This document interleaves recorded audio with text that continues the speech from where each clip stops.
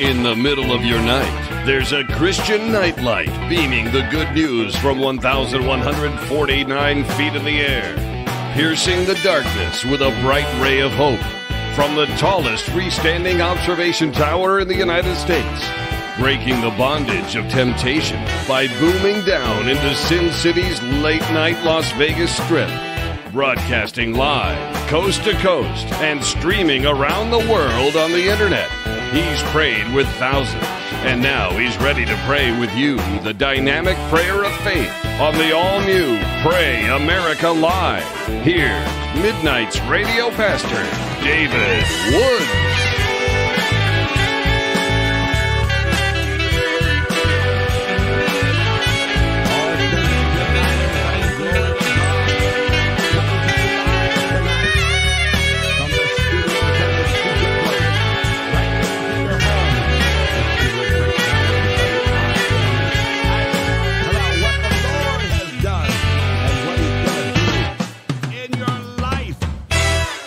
Everybody, this is Evangelist David Woods. We made it. I'm without music. I'm without phones. I'm without my cell phone. I ran in here to get before you, and I made it. Oh, glory to God. I got my coffee. I got my sody pop, as you say in Illinois, in Indiana, sody pop. And I'm here. So I have to get a few little things. You know, this system, it starts whether you're ready or not. That's the way it's going to be at the coming of the Lord, you know. Whether you're ready or not, he's coming.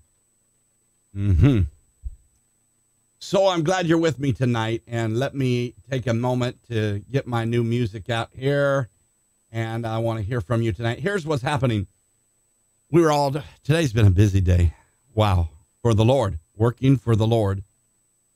We called technical support. We called the phone company. We've been on the phone with so many people. I've been cracking the whip around here. We've got helpers working around the house, rearranging things, doing things. I would like to come this summer and come to you from my living room.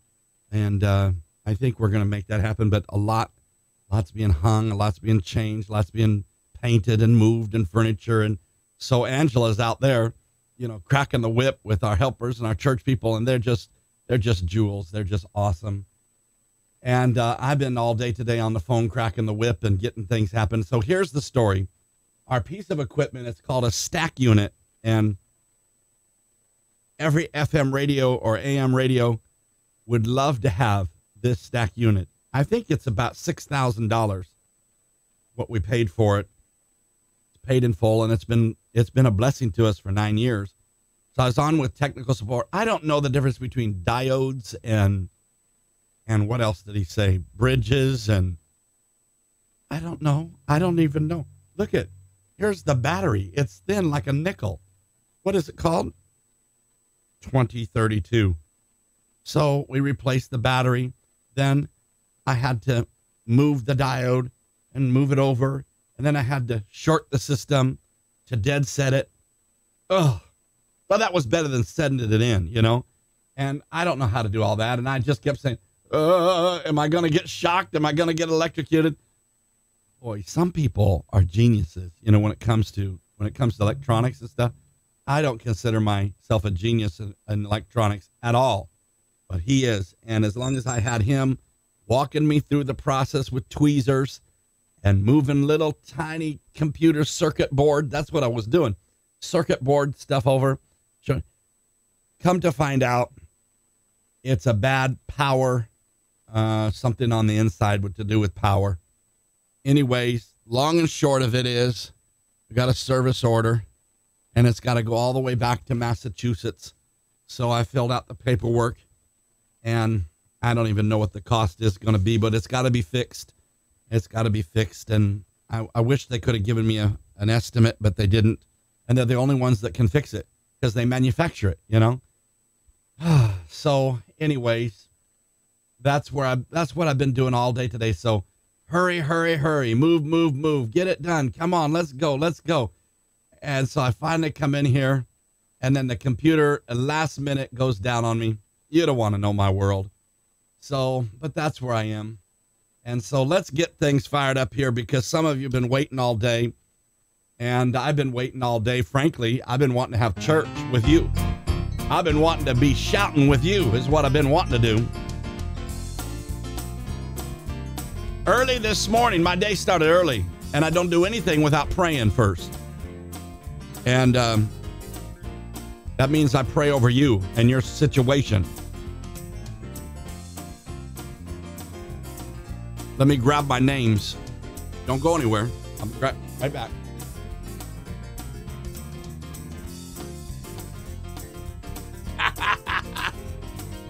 All right. This is what I've been calling out before the Lord. Been weeping and crying and praying and touching heaven for you. Do you cry when you pray? No more? You don't do that anymore? I do. I do. When I start feeling the presence of the Lord, I start bawling and crying and boo-hooing and shouting and giving God the praise. Just went right on down this list. I don't have my iPhone. I've called out to my kids to bring it to me. Still don't have it. So as soon as they bring it to me, I'll know who's watching with me tonight. I'm assuming you're with me.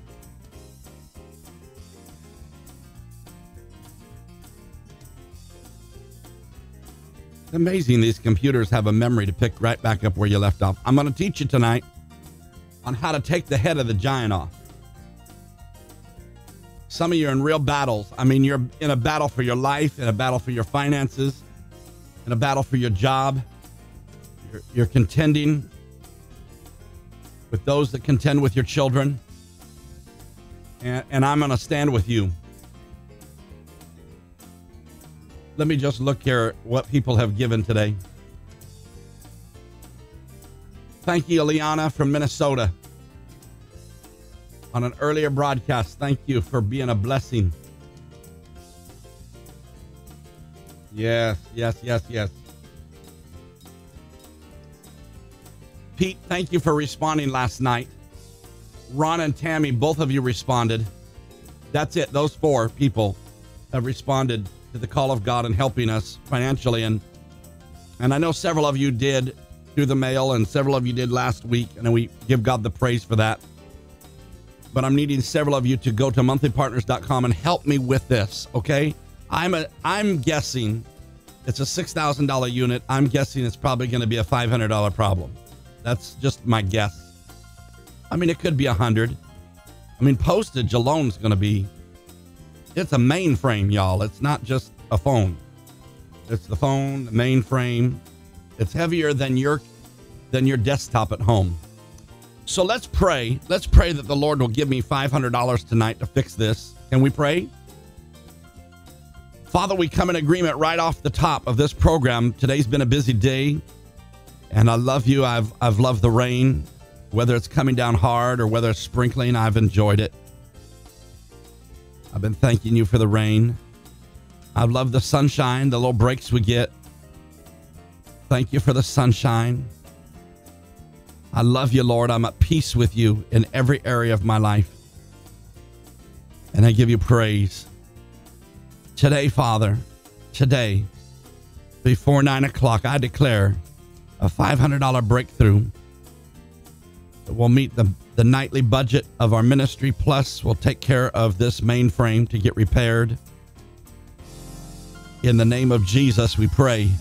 Thank you for partners. Thank you for helpers. Somebody said it's so expensive. Yes, the ministry is expensive. And if you're just faithful to the Lord will bring you partners and workers and helpers. He will. He'll always send people along. We serve a mighty God. Thank you, Tia, for being a blessing. Thank you for Stacy. Stacy from Kentucky. Stacy from Texas. Internet slowing down on me, stopping my music. Philip, I love you and I appreciate you. I've prayed you through to victory. I hope you're listening tonight in Georgia. I'll pray you through to victory again, brother. And Chrissy, prayed for you today. Ron and Tammy, Tia, Peter, Rita, Tommy.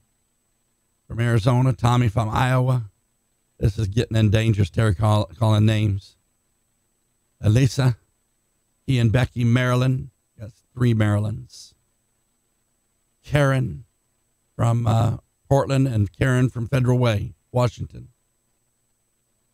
Kathy and Sue. Sue, I prayed for you 2 days now. Chandra, Jim and Joanne, of course, always.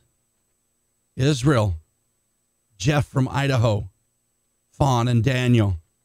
Praise God for both of you. And I got your message. I just haven't responded yet. Got it on the fly. TJ, we're praying for TJ today. Her son is infected with COVID in Arizona, and he needs a miracle. We're praying. She didn't have a place to stay, and I texted her the name of a church friend that I know in Tucson to see if she could sleep on the back pew or give her the money to stay in a hotel. Matt and Sheila. I haven't heard from Matt and Sheila for a while. Jackie, oh, Jackie.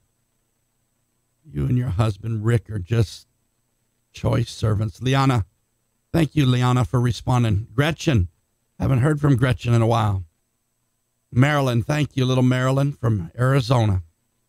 Praise the Lord for the wonderful, our beautiful church in Kentucky. Mike and Dee, thank you. God bless you. Oh, my goodness. Alyssa and Matt from Henderson. I don't want to call names twice, but thank you, Robbie. Thank you, Neil and Diane from Salem. Thank you, Pastor Al. Oh, thank you, Lord. Sister Terry, thank you. What a blessing you are. Wow. And I just kept praying that the Lord would lift you into a higher level, a higher realm. Oh, there's more on this list. I just can't go through them all and announce everybody. Don't feel bad if I left you out. It wasn't intentional, okay?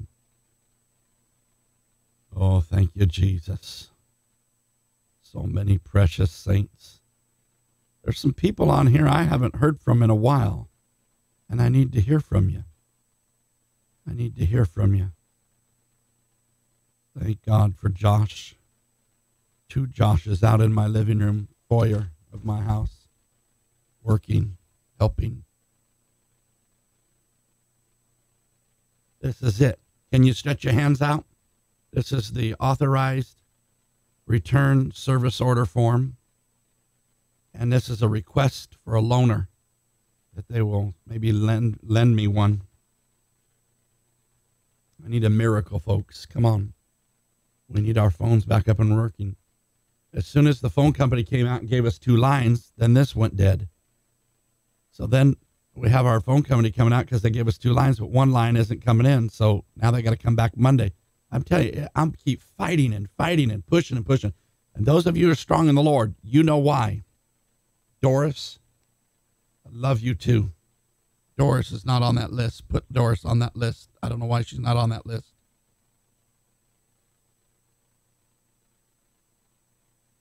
Father, I come to you humbly before you, boldly before the throne of grace. And I thank you, Father. No weapon formed against us shall prosper, and every tongue that rises up against us in judgment, we condemn it and show it to be in the wrong. For this is the heritage of the servants of the Lord, and our righteousness is of you, Lord.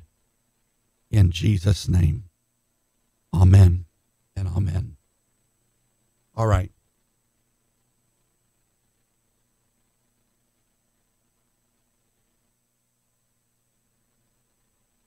Experiencing interruptions.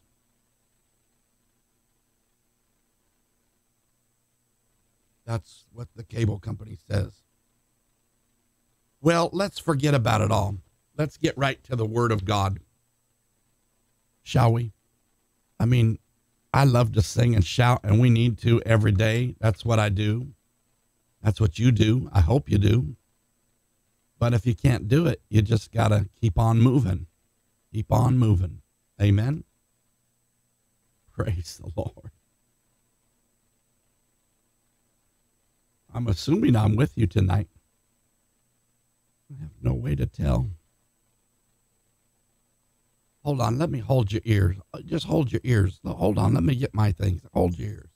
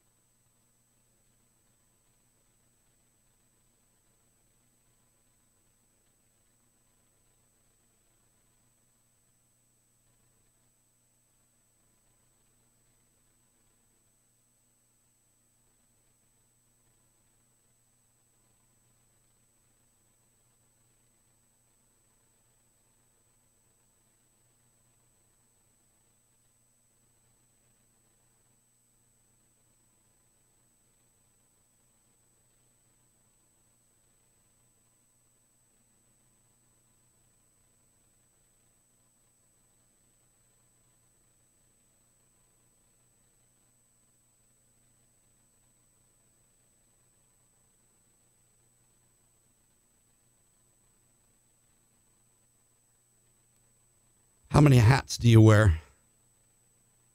I'm a father 1 minute. I'm a minister the other minute. I'm a husband another minute. And I keep the joy.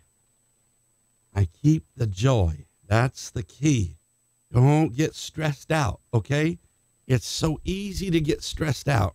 Believe me, I have opportunities about every 5 minutes to get stressed out, but I refuse to get stressed out because I'm taking the head off the giant, not the head off my daughter.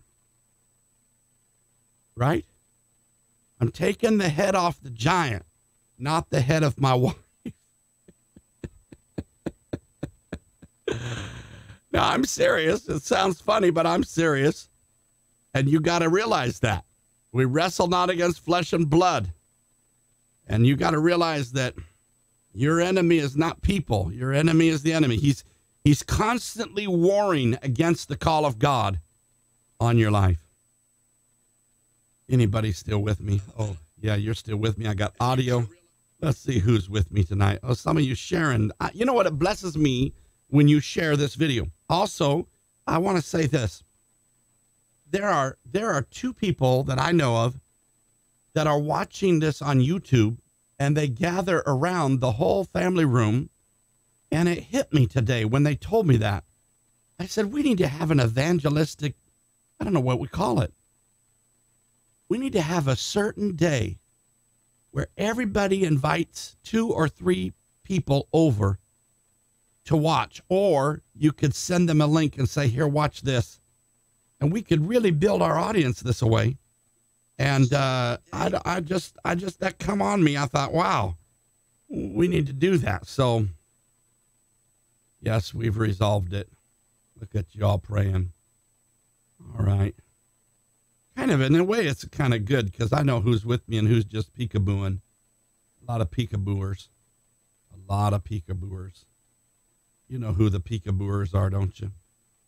They just come in the room to peekaboo to see what you're doing or see what you're going to say next, right? To see what you're going to say next. They don't really care about what you're doing or where you're going or what you're saying or how you're praying. They don't care. They just want to talk about you. They just the outpouring that we've been looking for and hearing the Lord prophesy for about years has really started. You don't see it. You don't really think about it, but it's really happening. You say, well, how come COVID and all this and church shutting and all these people dying? I'm telling you, we're right on the threshold of something very powerful fixing to happen. And it makes me shout and happy when I think about the goodness of God and what he's doing. What he's doing in my life, what he's doing in your life.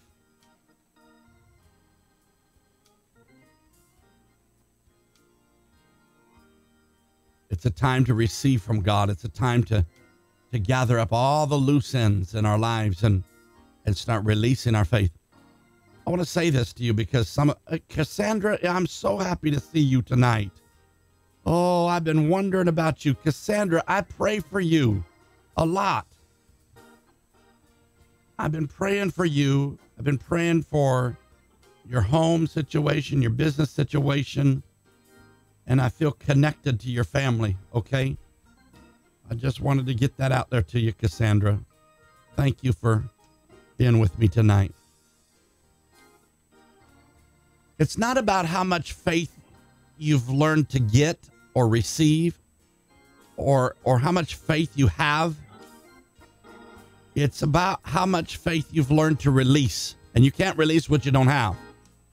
So just because you get faith, it means you're halfway there. You're not all the way there yet. When you get the faith of the Lord and you get it in your eyes and your ears, the word of God in your eyes and in your ears, it goes down in your heart. Now faith is building and growing, and you're able to release faith, and that's when miracles start happening. But if you're not in the word, you won't know how to release faith. So it's not about how much faith you have. It's about how much you've learned to release, especially in the areas where results have been seemingly slow in coming in your life. Is there an area of your life where you seem like that there's a slowness, where you're not really receiving like you want to? Can you think of some place like that? I see people that are quick to receive money, but yet they're slow to receive healing. Or some people just the opposite. They're quick to receive healing, and yet they're slow to receive money. And if it's like that, you do a personal inventory on your life, and you go back and you say, okay, now, if I'm slow to receive healing, then I must be missing healing scriptures. I must not be pouring healing. There's something I'm doing wrong to slow the harvest down, and I've got to put healing scriptures in me more. Or if you're quick to be healed and yet money is just not coming, it could be that you got to go back and build your faith in the area of godly finances and good stewardship. And so when the harvest is slowed in your life, that can be a clue, that can be a signal to you that that's the area where you need to feed your faith and starve your doubts. Are you hearing me?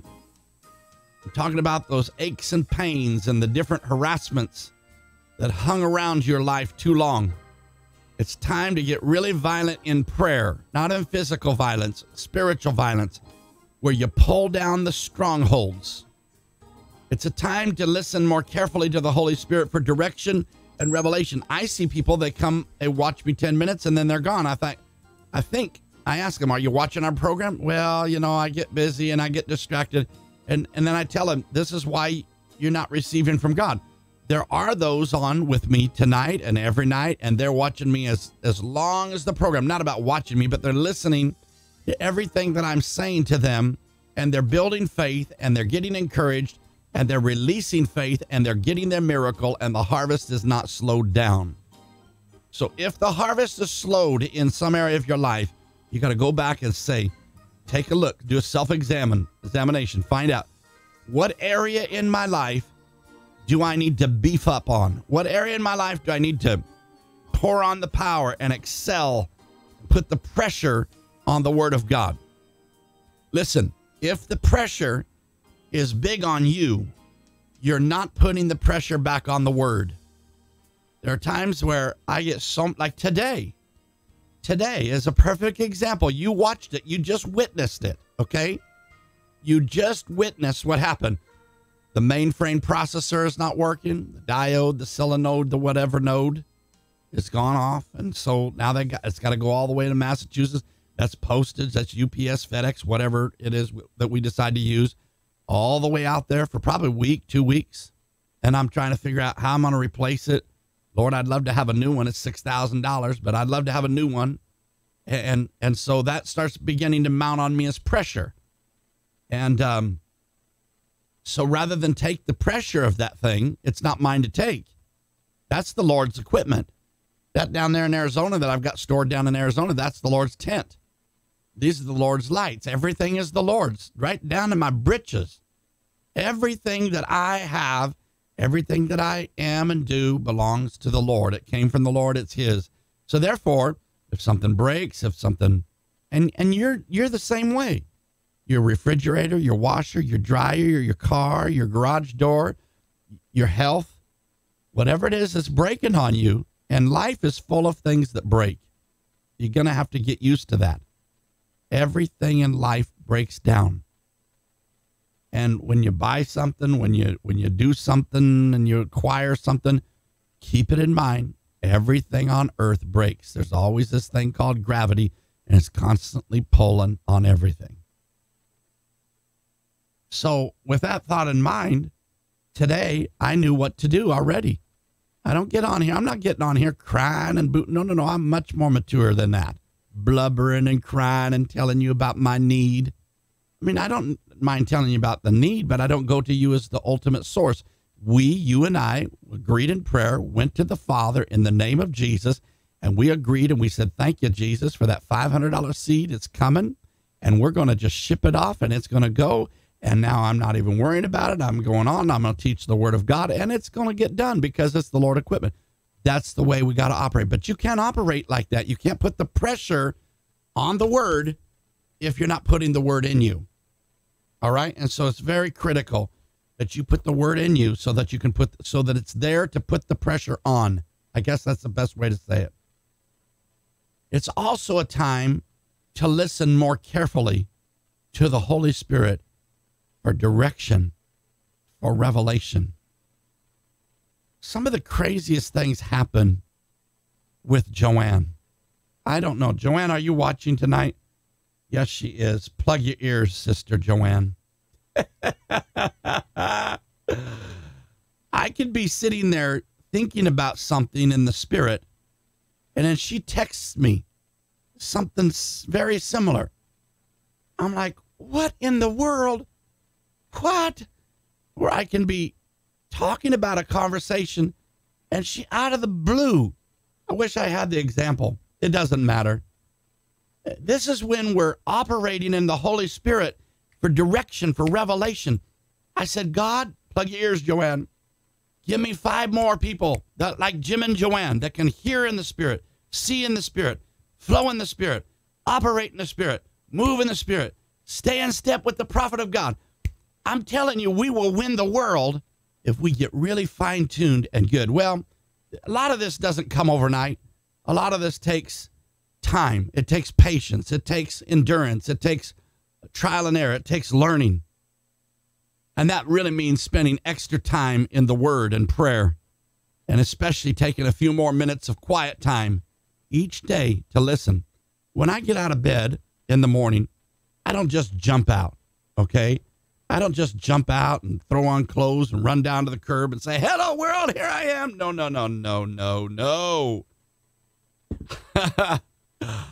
I slip on my knees. I get down low. If you want to go high, you got to go low. If you want to go high, you got to go low. Keep that in a strong spot in your heart. Write it down. It's a key in life. Nothing ever comes high until you go low. Resurrection never took place till he died first. And so I slip down on my knees every morning and I have a heart-to-heart, passionate talk with Jesus, with the Holy Spirit. I don't have to come to my secret place to do it. I can do it. I can go to him anywhere I want to, but right there, first thing in the morning, I didn't have to wake up. I could have gone on in my sleep, but the Lord has a job for me. So if my job is for the Lord, then he's the first person that I consult in the morning. I say it often, and you've heard me say it. First thing every morning. I have a preacher friend who says it, and I liked it so much I started saying it. And I started living by it. First thing every morning, last thing every night, every single day. That's the way I got to live my life. Now, somebody said, but yeah, you're a preacher. Listen, you may sell insurance, you may sell cars, you might be in politics, you might be in a pastor, a student, whatever. You might be retired. Whatever capacity you're walking in life, you can do the same thing. In fact, if you sell a car, you need to be consulting with the Lord. He can tell you who to sell to. He can tell what kind of rascal you need to stay away from. If you're a student, he'll tell you which classes to go to and what professor to go talk to. And the Holy Spirit will give you secret information, inside information. He loves you that much, but you got to be listening every morning. Take time in the Word, take time in prayer, especially taking a few more minutes of quiet time each and every day to listen. Just say, Lord, I'm listening to you. I'm listening to you, Lord. Another very important thing to remember during times of revival and outpouring like what we're going through right now is to keep yourself ready to be called on by the Lord to minister to others. This is very important. And I suppose a handful of you understand what I'm saying, but I want all of y'all to get this tonight. Keep yourself ready. Don't say, well, I'll be ready on Sunday. No. I said it last night, and I suppose it might have made somebody upset. I didn't mean to get him upset, but I'm just telling the truth, and if the shoe fits, If you have to prepare a sermon on Saturday for Sunday, you're not in the Word, and your fuel level's low spiritually. You should have, the people should just press your button, and a sermon should come forth by the Holy Ghost because you're in the Word daily. That's the benefit I saw in my life. Daily bread sharpened me. Pushing through the Word every day. Lord, what are you going to talk to me today? There's a level of expectation in my spirit when I approach the Lord like that every morning. Okay, God, what do you got for me today? Okay, Lord, what's your download now? Okay, Father, what would you like to show me? How I'm teachable. I'm flexible. I'm pliable. I want to learn. Come on, download to my system of operation. And he will, if you start praying like that. And then what it does is it starts stretching you. And then when somebody comes up 6 months, 8 months, 2 weeks later, they'll start asking, I was in prayer and I was thinking about that and I just don't understand why. And you'll have the answer. Why? Because you spent daily time with the Lord, not weekly, daily. That's why these programs are important daily. And so it's a very important thing to remember during times of revival and outpouring, to keep yourself ready to be called on by the Lord to minister to others. Let's just praise him tonight. Oh, we worship you. I feel that anointing. I just want to stand in that place of the anointing right now. Oh, Jesus. Help the hurting one tonight.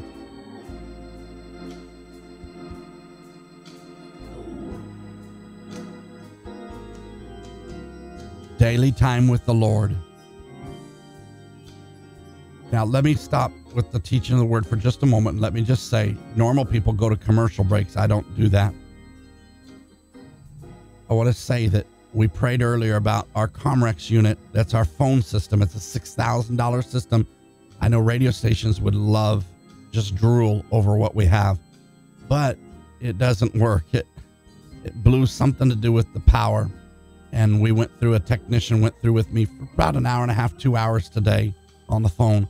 And we did everything, tested it, and it's got to go in. It's got to go in. It's got to ship UPS or FedEx, and it's very heavy. So I don't know. It's probably going to cost $100. Then I'm guessing that about $500 is going to fix the whole thing. And I need at least 5 of you to help me with this. I rarely come to you with a need. I often come to you, tell you about a seed that you sow, but this is a need in this ministry that I don't mind telling you. Nobody minds meeting the need, just not all the time, And so this is a need tonight, and I want to bring this to you. And Father, we thank you that while I'm teaching the word here on how to take the head off the Goliath, that, Lord, you'll speak to 5 of my partners tonight that will be obedient to go to monthlypartners.com and sow that $100 seed. I'm not even going to look till the end of the program. I'll mention it a few times, but I thank you, Father, that you're moving upon the hearts of people that are coming in and out of this room tonight, that will stand with this ministry, with this radio, with this television ministry, that will be a You're blessed to be a blessing. That's what I hear the Lord say. You're not blessed to be blessed. You're blessed to be a blessing. And so if you can do the whole $500, do it. Do it. But this is going to we're going to shout tonight. We're going to shout. We're going to give God the praise. In fact, I don't wait to see it. I shout now. Thank you, Lord. Thank you, Jesus, that our phone system, our Comrex unit is fixed beautifully in Jesus' name. We may even get a new one. Thank you for it, Lord. I receive it in Jesus' name. Can you say you receive it? Somebody said, well, how can I receive it? You're my partner. If you're my partner, you jump in there with me. We receive it done in Jesus' name. Oh, yes, Lord.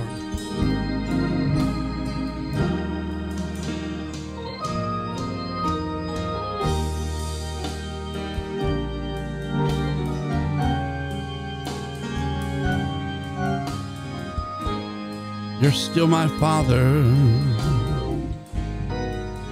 in little or much. I need your touch. You're still Lord.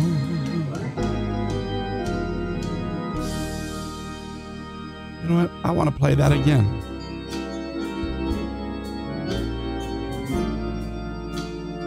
I bless you right now. I worship you, Lord. I praise you that it's done. You're still Lord. You're still my Father,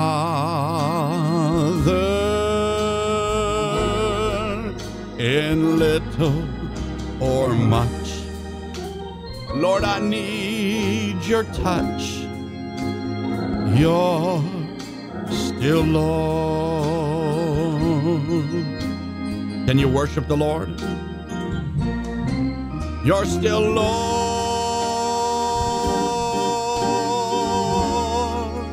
You're still my Father. Yes, you are, Lord, in little or much. I need your touch. You're still my Lord.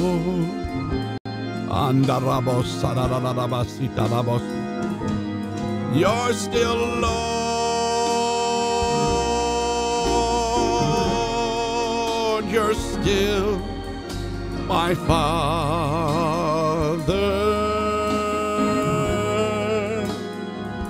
Lord, in little or much, regardless, I need your touch. I need your touch today. I pray you touch my brother, you touch my sister right now, in the name of Jesus. I pray healing over your body. I pray healing. I command sickness to go from you. Infirmity has to dry up and leave you. The healing power of God flows right now over you. In little or much, I still need your touch, Lord.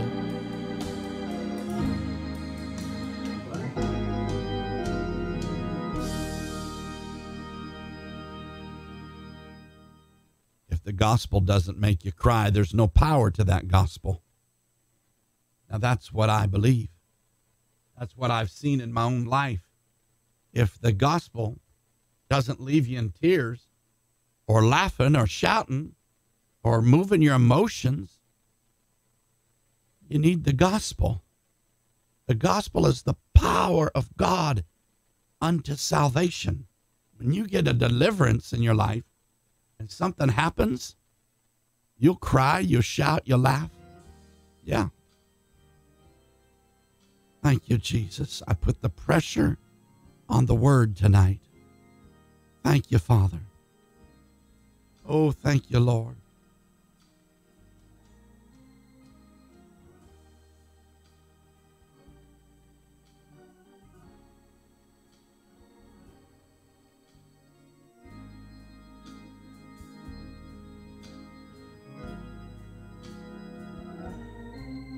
I don't want to get in a hurry. You know what I'm saying?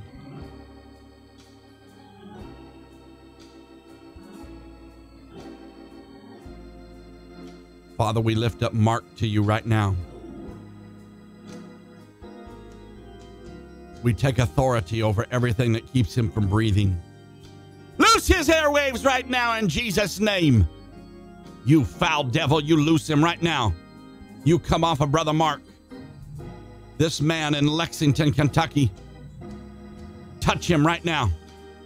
Touch him right now in the name of Jesus. The blood of Jesus over Brother Mark. All the way in Lexington, Kentucky, Lord. Touch him. Yes, Jackie. I feel the presence. I want to teach the word, but I don't ever want to get quick. Gary, I prayed for you 2 days ago. The Lord is saying something's about to shift on your job situation, Gary, in Seattle. Your job situation about to shift in your favor. Don't be scared. At the news, something beautiful is going to take place for you. And the Lord had me to start praying for you, Gary. You're my partner. You sow into this ministry, and I appreciate you. Yolanda, there's two Yolandas. Yvonne in Houston. I prayed for you yesterday.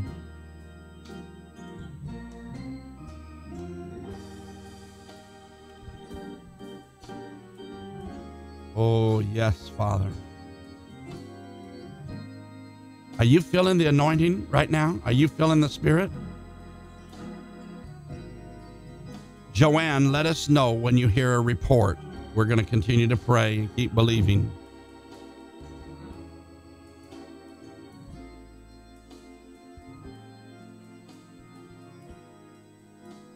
Hold fast. Chandra, I prayed for you today. Everybody stretch your hands out towards your device. We're going to pray for Chandra again.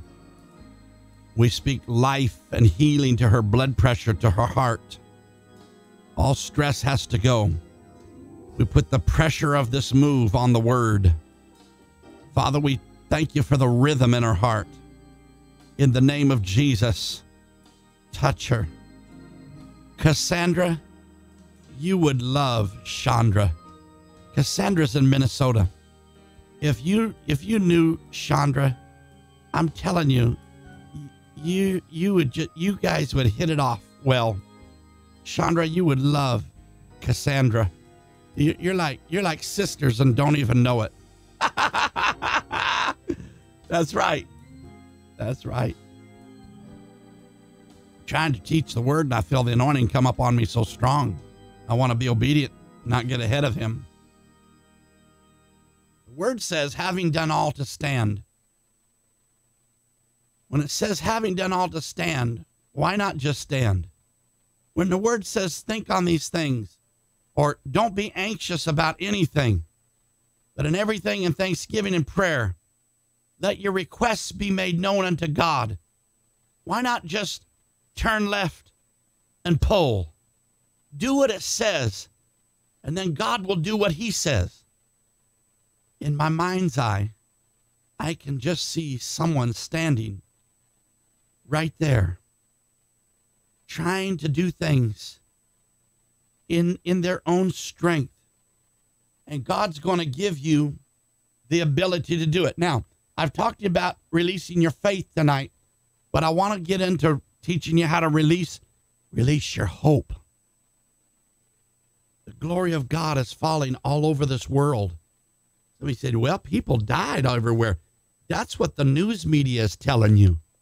That people are coming to Jesus at an accelerated rate. Angels have been loosed last night. They were loosed for the harvest, and I know that they're going out and about, traveling around, grabbing the load, grabbing the harvest of what we need to get the job done. Thank you, Lord.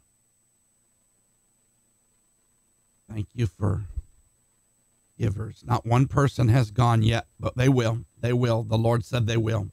We're going to get these phones up and ringing. The glory of God is falling all over the world, and the reports of the Holy Spirit's mighty acts are coming in from everywhere by the stacks. I showed them to you last night. More than any of us have ever seen. We're seeing end-time drama being played out right in front of our eyes. And I want you to know this ministry has been given opportunities to take God's word across the world in shortwave radio, in television, in internet, YouTube and Facebook and Periscope, right there to you where you are. The doors swing wide open, and we're stepping through them as fast as we can. And the things that so many have prayed for and in the past have even died for are suddenly coming to pass. So let me say this. The iron is hot. It's time to strike. Let's strike while the iron is hot. This will help your faith. It certainly has helped mine. All of my life, I heard people say, I sure do hope so. I didn't really pay attention to it until I began living by faith. But then I realized how void of faith and power that phrase is, full of no power, just void, empty. And I didn't understand why it was so empty when the Bible is full of the word hope. Hope means high expectation. That's the definition for hope, high expectations. When I heard people say, just trivializing, we're just hoping and a praying, brother, sometimes I would just recoil in unbelief. My heart would cry out, and I would say, why? Why is hope a bad word? Absolutely not.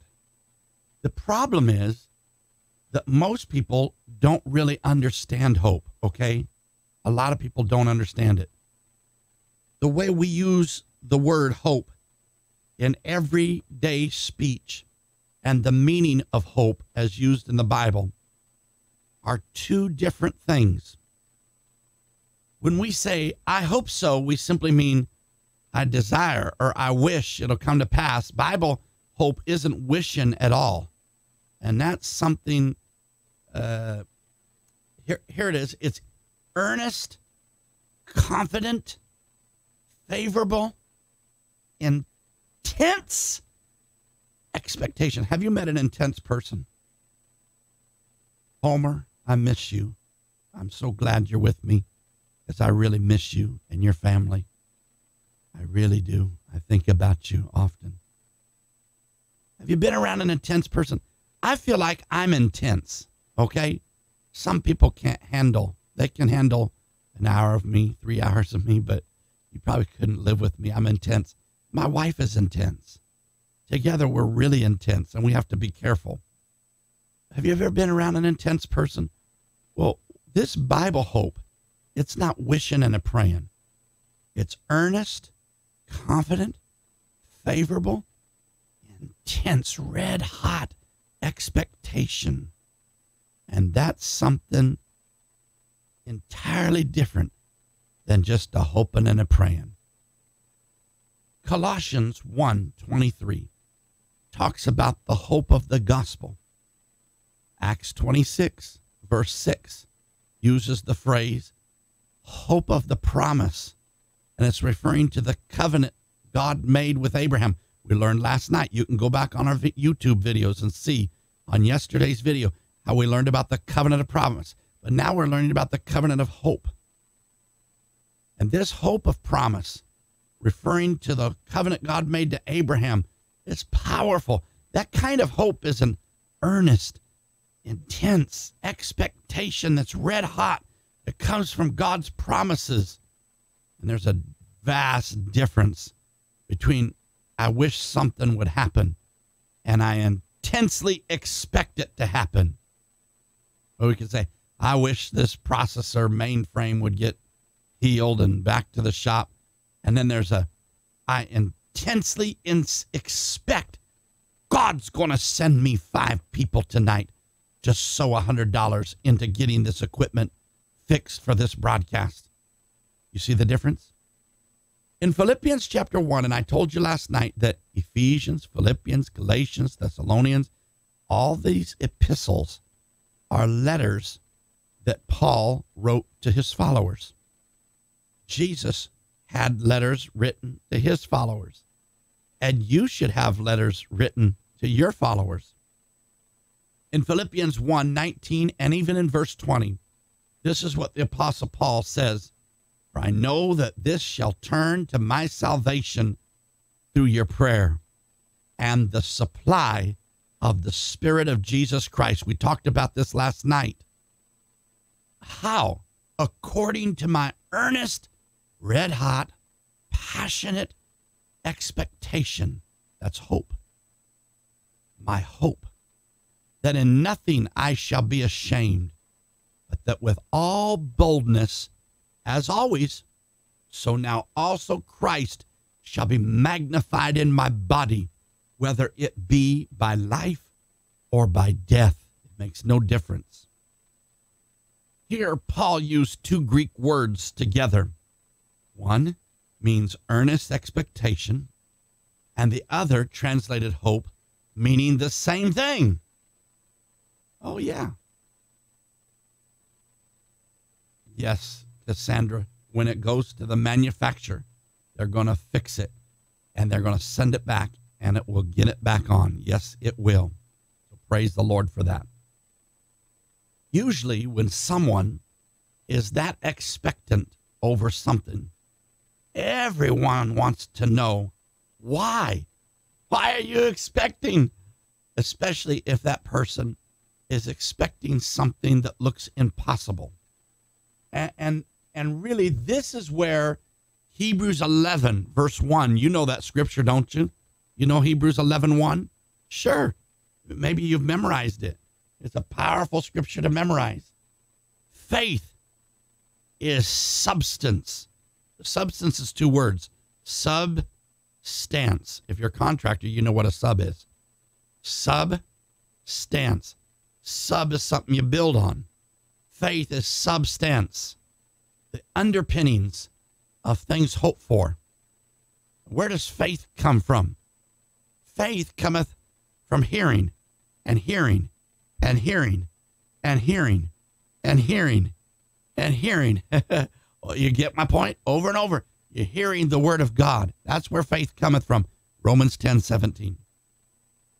Even if there is no natural evidence that what I hope for will come to pass, I can be expectant because I have faith in God's word. Now, we're talking about taking the head of the giant off in your life. Tired of being chased down by this giant. Once and for all, don't hit him with rocks. Don't pellet him. Take his head off. We'll get to there in a moment. Hope won't work without faith, and faith won't work without hope. Neither one will work without the word. You got to have the word on the inside of you and using the word out of your mouth. Hope is always expectant. I'm expecting for a miracle in your life every single day. I expect a financial miracle. I expect a physical miracle. I expect relational miracles and family miracles. Hope is always expectant, looking toward the future. Faith now, on the other hand, is in the now. Now faith. Without hope, faith has nothing to bring to pass. Without faith, tomorrow never comes. Put them together and look out, honey. Something powerful, atomic power with God shifts and transfers. You call it a miracle. To God, it's the everyday work of the Father. To Jesus, it's just doing the everyday work of the Father. Something powerful.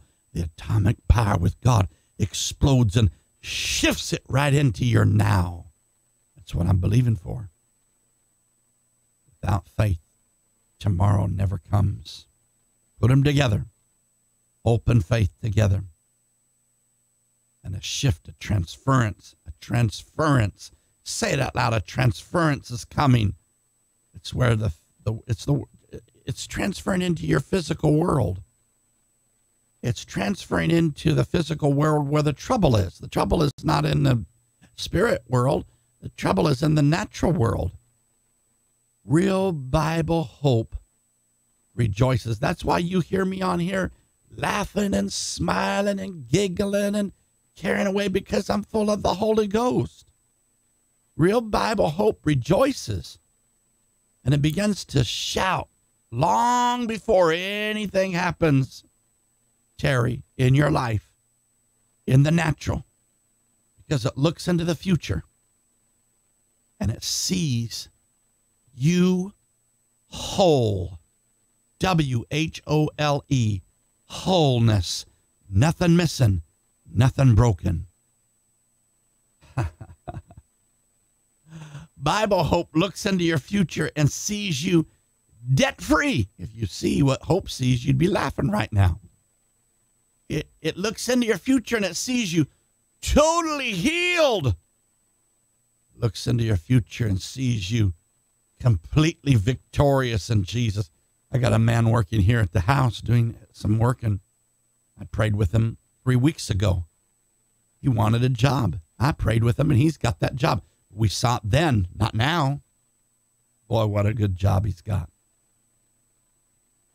Jesus is our hope. It's 1 Timothy 1:1. How do I get that kind of hope? Somebody's saying, well, first of all, remember, you don't have to get it. You only have to release it. It's already in you. Are you hearing? It's Jesus in you. Remember? Christ in you, the hope of glory. When Christ is in you, you have Jesus on the inside of you. You don't have to get hope. Hope is already in you. You have to learn to release it. And it takes 4 things in your life, and I'm going to give you these 4 things to release this hope into your life. All right? Before we do, let's stop a moment. Many of you have joined again, and I'm doing my own little commercials tonight. And I'm asking you to help me tonight. Very seldom I ask you to help me.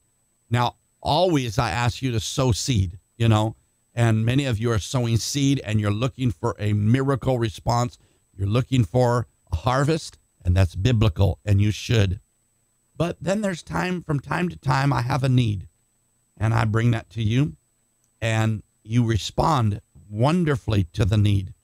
I'm asking for 5 people, or perhaps one person to sow $500, or 5 people to sow 100 tonight to meet the need for it's called a Comrex stack phone system. It's a mainframe computer, and it's not like your home desktop, although it's heavier and it's that size.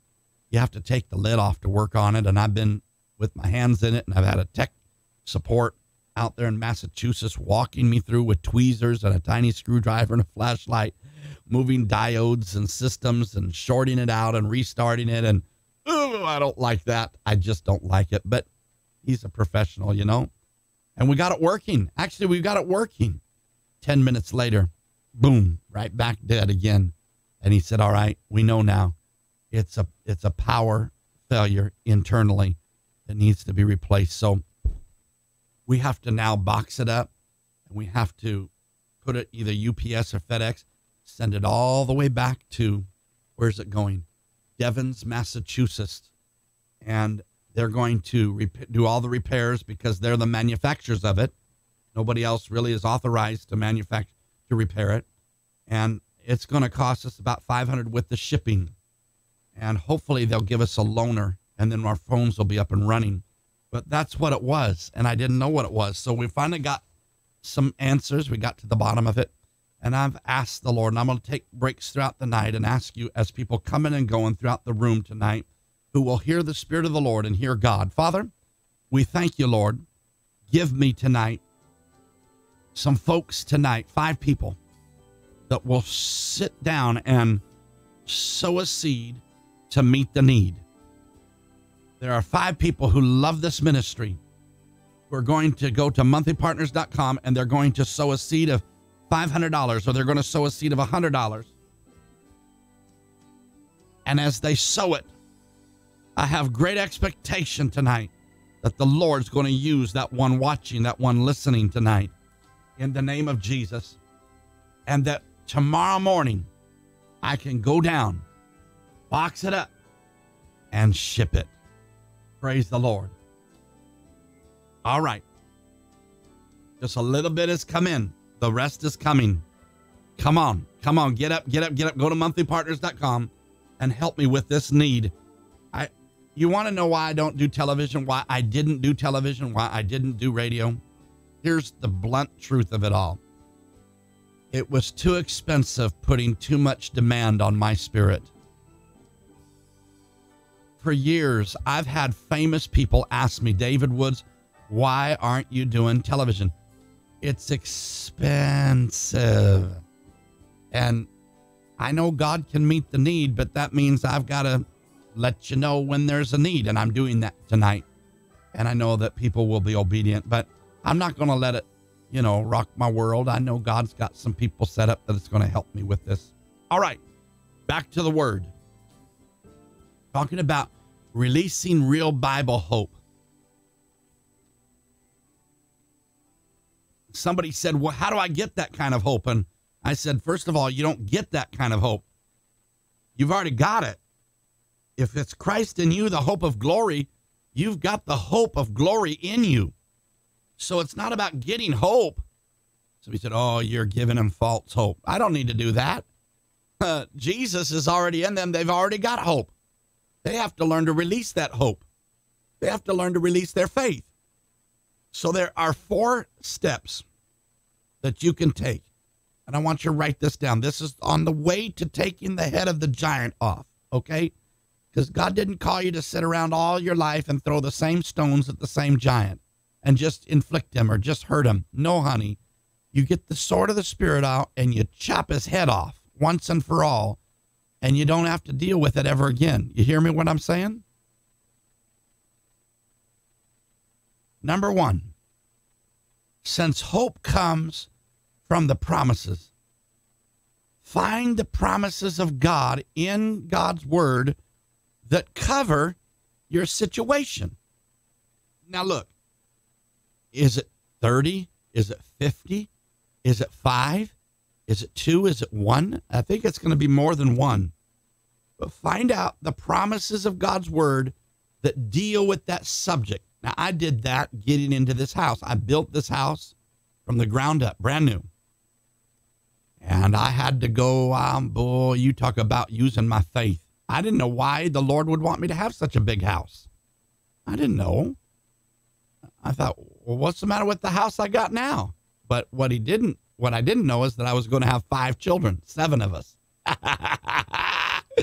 Oh, Lord, I'm glad he didn't tell me. But he prepared me, and he put me in a big house, and I built it from the ground up and watched God do it.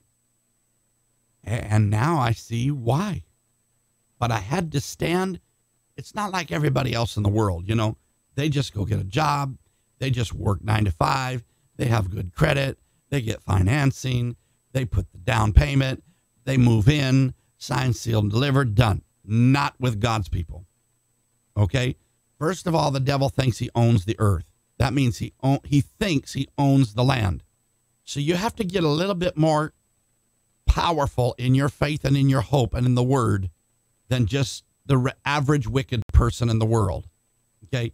You are a child of God. That means the very time you take hold of dirt or land or property, that means you're going to have a fight on your hands. Now, some of you didn't know that till just now. Before this, not even a brick was laid. They had a caterpillar, and they were grading this lot off here.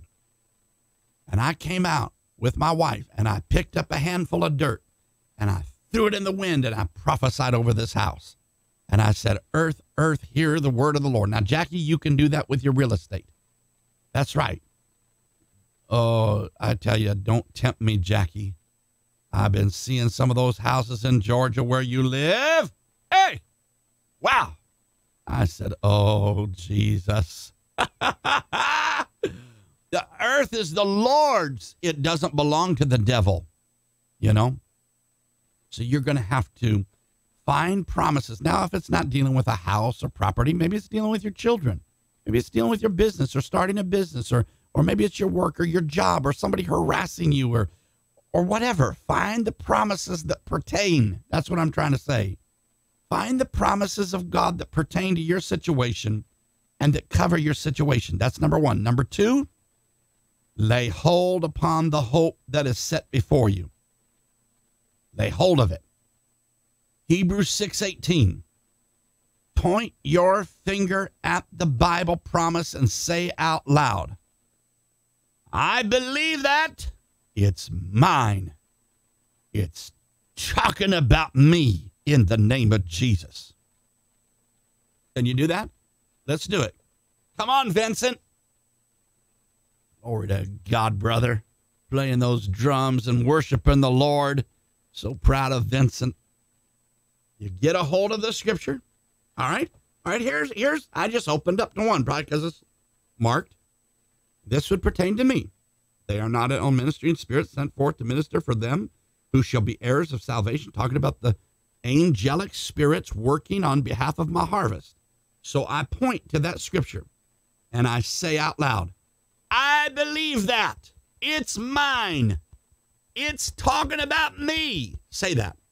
I believe that. It's mine. It's talking about me. That's step number two. This is how you lay hold of faith and lay hold of hope and releasing hope in your life. Bible way. Number three. Think about that promise all day long. See yourself carrying the Bible answer.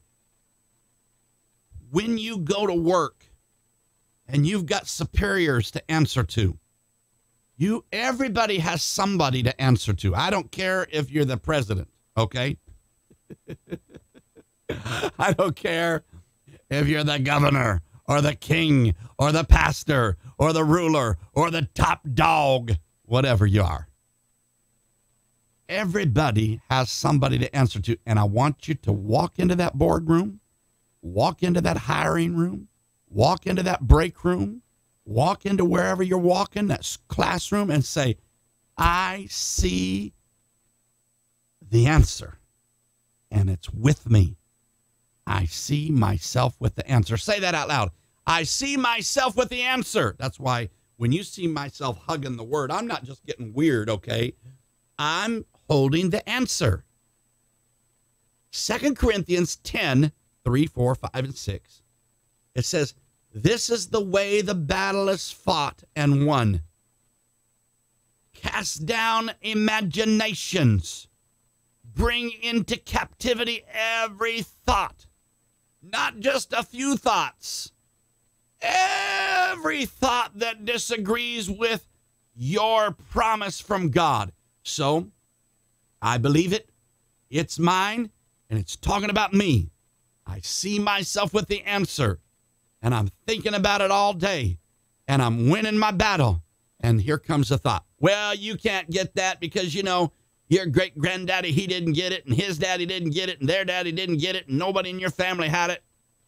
I bind that thought in the name of Jesus. I pull down that negative thought in the name of Jesus. I put it underneath my feet. I cage you. I put that thought in prison. I set you outside the door. You're stinking thinking. You're not allowed in me. My mind is renewed by the word. This is how I talk to the thoughts that come. I don't know what kind of evil, wicked, nasty thought you're thinking, but it's not your thought. You shouldn't allow it in. You shouldn't allow pigs in your kitchen. You don't allow pigs in your kitchen. That's place for food. You got your lettuce and your mashed potatoes and gravy and your meatloaf and everything. You got it up there, and you would let a filthy, muddy, magnet-infested slop hog up into your kitchen. Well, that's what you're doing when you allow evil, wicked, nasty thoughts come that are twisted and wrong and perverted and and from the devil. And if you don't talk to those thoughts, you know what's going to happen? The world's going to diagnose you as gone crazy. They're going to say something. They're going to say all kind of crazy stuff. They'll say they're bipolar, they're schizo, they're paranoid. They got a label for everything. They got a label for everything. You don't guard your thoughts. Suicide is a thought. You better hear me on radio. You better hear me today, because the devil's not playing around. He's meaning for keeping somebody. He doesn't care if you're a child or if you're in your golden years. He doesn't care. He'll pick on an old person just as much as he'll pick on a baby. And you better know how to deal with those thoughts. I cast down imaginations. I bring into captivity every thought. Not just a few thoughts, every thought. Every thought that disagrees with the promises of God. I believe it. It's mine. It's talking about me. Put your name in there. See yourself with the answer. Fight the battle in faith. You're not fighting the devil. You're fighting those thoughts in faith. This is how you release hope. High expectations. Well, this is helping somebody tonight. I can feel it. Not just a few thoughts. Every thought that disagrees with your promise, look at it as a filthy, nasty, muddy, maggot-infested slop hog that moved into your bed. Are you going to sleep in that bed when that hog got in there and just rolled all over and wiped the maggots on your sheets? Heaven help us, no! You're going to clean house. You're not going to sit there in the bed and, would you please leave my bed, Mr. Piggy? No. Some of you acting that way. Please, Mr. Piggy, how'd you get in here? Please, don't come into my bed. What are you doing? No, that's not the way you treat a filthy, nasty, flea-infested varmint that's been rolling around in the maggot, dirt, worms, and filth and corona, and it's up in your bed of your mind. How do you take care of it? How do you run it out?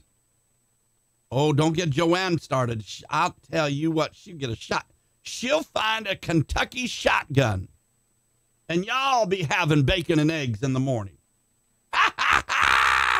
Right? She'll run it out. And that's what you've got to do with those thoughts. Treat every thought as if it's an intruder and say, if that thought doesn't line up with the word of God, I believe it. It's mine. It's talking about me. I see myself with the answer.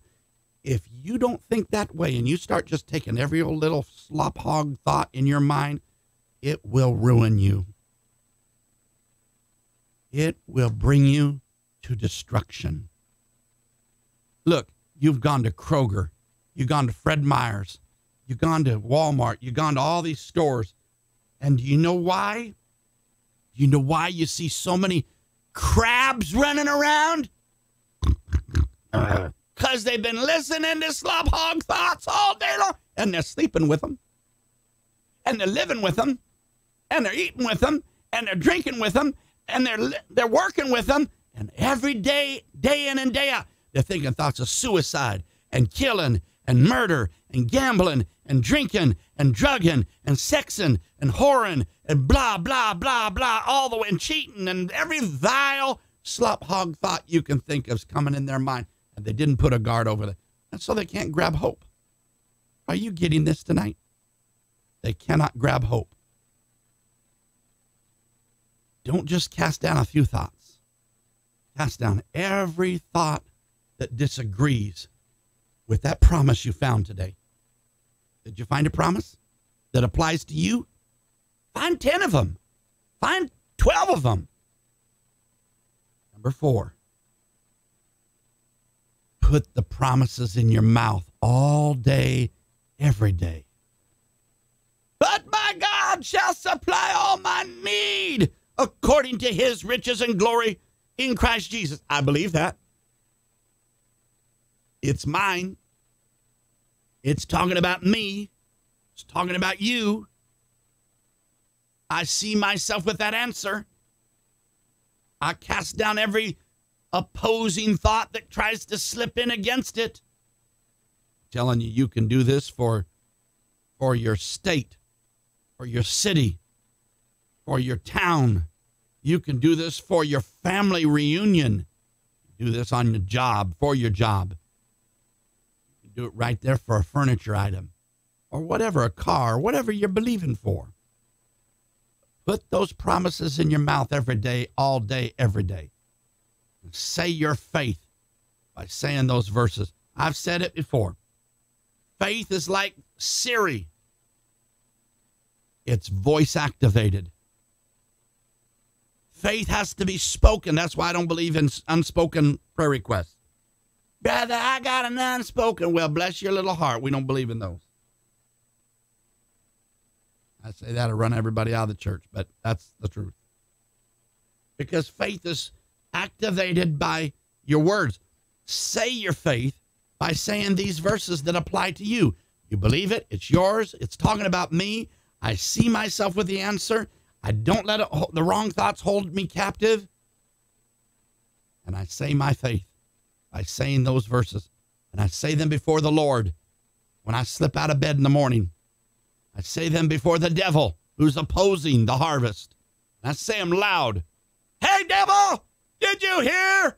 But my God shall supply all my need according to his Jesus' riches and glory through Christ. You hear that? Oh, he doesn't like to hear that. He's the leader of the slop hogs.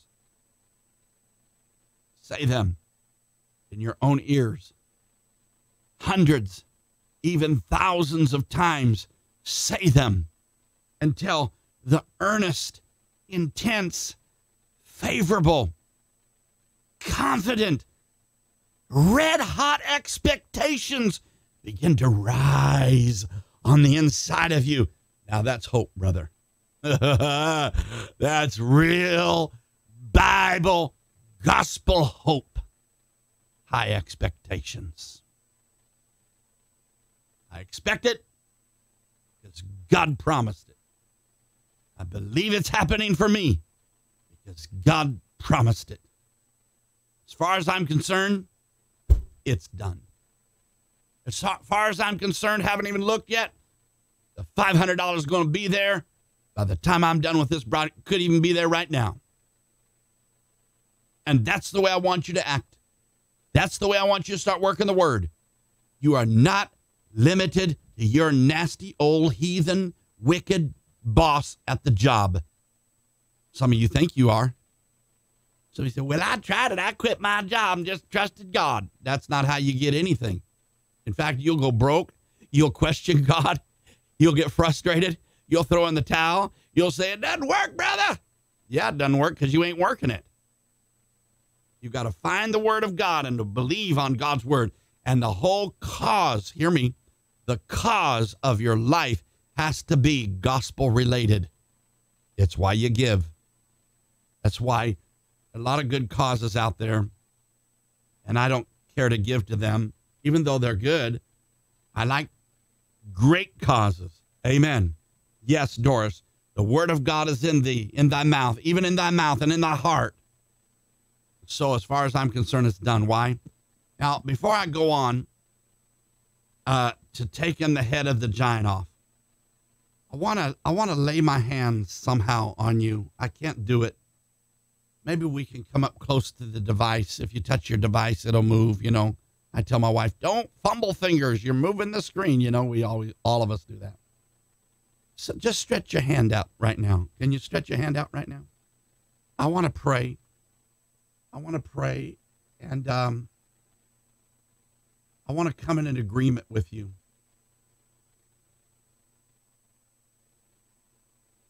We really have our hands full, keeping up with all that the Lord has called us to do. But we can do it. Why? Because the greater one lives on the inside of you. Say that out loud. Say, the greater one lives on the inside of me. Father, in the name of Jesus, I come in agreement with my brother. I come in agreement with my sister. Jesus is the sweetest name I know. And Father, before we go into this next segment of how to take the head of the giant off,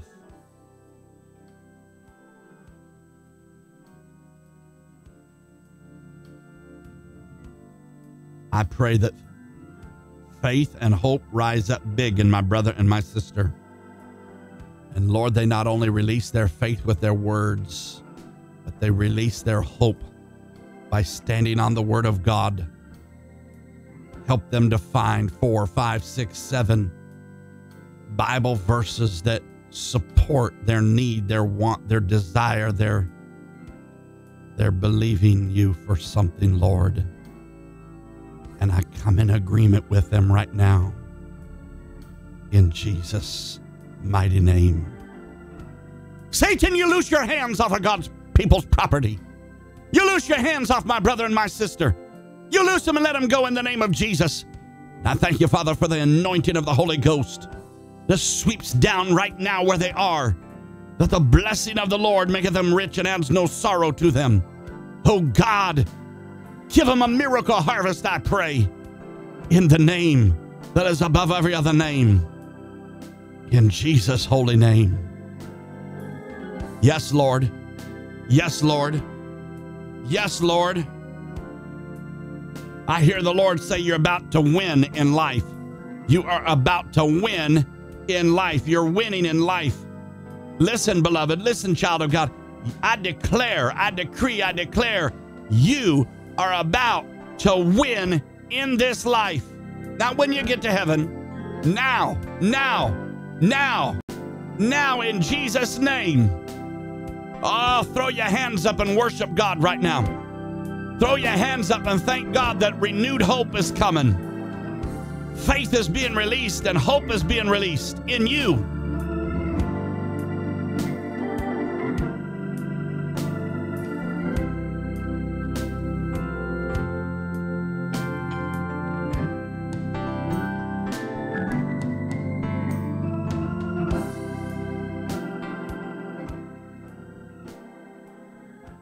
Before I go on to this next segment, let me say one more time. Let me check where we are.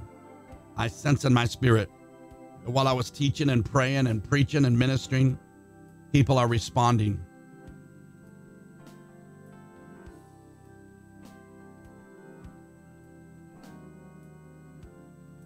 Wow.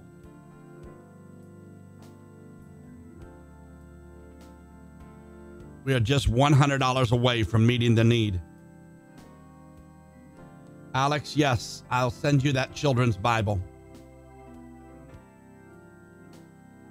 Alex, you have 2 children, I think.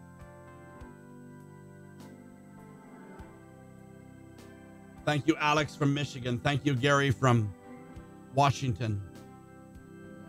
Thank you, Cassandra from Minnesota. Thank you, Jackie from Georgia. We're $100 short. We're going to meet this need. We're going to get it shipped out. This is what I'm talking about. I could have fallen all to pieces. In the old days, I said, oh, what are we going to do? You know, wring our hands. No, not no more. Because I've learned how to put my faith to it. I've learned how to release my hope. Nothing in Cash App right now. If you want to give with Cash App, that'll work. Thank you, Father, for that one person that's contemplating to sow. This will meet the need of this ministry. And I don't come all the time with a need-based ministry. But Father, from time to time when we have needs, we bring it up. And tonight is that night. Thank you for my brother, for my sister, for meeting the need. And Father, those people that have given tonight, I ask you to bless them abundantly above all that they could ever ask and think. In Jesus' name. Amen and amen. Hallelujah. We bless you, Father. Glory to God. Well, if the Lord had showed me things that I'm doing right now back then, I don't know if I would be able to handle it. I would believe it because I knew it was going to happen, but I don't know if I would handle it to the capacity of where it is. Well, those moments are here now. Those moments are here now. And these are truly days we've all prayed to see it. A flood of the Holy Spirit is being poured out. Miracles of healing and deliverance are been gushing forth in our meetings everywhere, in churches, at home. And now there's a shift and a transfer where we can pray for people for miracles in front of their TV set, right there in front of their devices, their computer, wherever people are talking about Jesus. That's where miracles happen. And recently I've had people testify that the Lord had done this miracle or that miracle, and how we laid hands on them in the name of Jesus and something happened. These things are wonderful. And this is only the beginning. Just a few days ago, I heard the Lord said, if I told you the things I'm going to do, could you believe it? Oh, I want to believe, Lord. He said it's going to be bigger than what it is now. And God, is anywhere near the vision that the Lord has given you. Without a vision, the people perish. When Jesus said this gospel of the kingdom would be preached to all nations as a witness, and then the end would come, he meant every word of that. No religion can stop it. No government can slow it down. No devil can stop it. It's happening right now in front of our very eyes. And I don't want to miss a bit of it. Our God is moving. There's an old song, all over this world, the Spirit is moving. All over the world, as the prophets said it would be. All over the world, there's a mighty revelation of the glory of the Lord as the waters cover the sea. Do you remember that? You remember that? Yeah. And so it's happening right now. We want to just jump right up in the middle of it, you know. When you got a 3-year-old, you know, they get little rubber boots on and mama takes them out. She says, now don't get up in the mud. And what did they do when they see a mud puddle? Oh, no, they just don't tap on it. Well, the girls do. The boys jump right square in the middle of it. Mud goes everywhere. Have you seen that? Oh, how disheartening. Well, I'm kind of like that with the Lord. I want to be just jumping right in the middle of it as our God is moving. And let's get right here in the middle of it with him. And I want to share something with you from the Word of God with you today. The Lord showed me a while back while I was ministering. And it was so riveting, so powerful, so exciting. It's been in the forefront of my mind. And you can find the story if you want to turn in your Bibles to 1 Samuel 17. And 22 through 27 is where I want to focus. But 1 Samuel 17, 22 through 27. It says, and David ran into the army and came and saluted his brethren. I salute you, my brothers and sisters.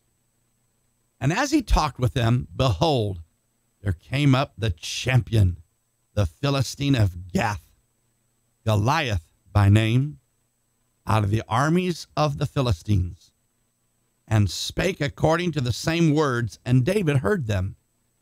And all the men of Israel, when they saw the man, fled from him, and they were sore afraid. And the men of Israel said, have you seen this man that has come up? Surely to defy Israel is he come up. And it shall be that the man who killeth him, the king will enrich him with great riches, and will give him his daughter, and make his father's house free in Israel. In other words, pay pay all his debt. He's debt-free. And David spoke to the men that stood by him, saying, what shall be done to the man that kills the Philistine and taketh away the reproach of Israel? Notice he didn't say, I wonder if I could get his daughter. I wonder if I could be debt-free. I know there was a human incentive involved there, but that really, we don't know David's heart, but this is something different that's coming out of his heart, out of his mouth. He said, what should be done to this man that kills this Philistine, taking away the reproach of Israel? For who is this uncircumcised or no covenant Philistine? When my boys were circumcised, we didn't just make it a medical thing. It's no surprise to me that 60% of Americans are no longer circumcising their male boys. We are an uncovenanted, an uncircumcised, heathen Philistine giant like that. When you don't live by the covenant promises, it's a sign. Now, we don't live by the law. I understand that, but it's big to me. The Bible's big to me. And, you know, I'm not Jewish, not that I know of, but when I go anywhere or do anything, I always want to know, how did Jesus do it? You know, I eat Middle Eastern food, and I always look at it and I think, wow, this is the way Jesus ate. I see saffron sprinkled on all that rice, and I think, that's the kind of rice Jesus must have eaten, because this Bible is a Middle Eastern book with Middle Eastern customs, with Middle Eastern food. It wasn't a Big Mac, baby. It was Middle Eastern, okay? It wasn't American. And so I think about this. David says, who is this non-covenant, wicked, really might as well said, who is this dog that he should defy the armies of the living God? Who is this? Look at it. 1 Samuel 17:27. And the people answered him after this manner, saying, so shall it be done to the man that killeth him. Now listen, if you read those verses real careful, I was knocking sody pop all over the studio here yesterday. I got to be careful where my sleeves are going. If you read those verses carefully, you'll see that the statement David made in verse 26 was actually spoken before the Israelite men spoke the words recorded in 25. So let's reverse those two verses and read them that way. Verse 26.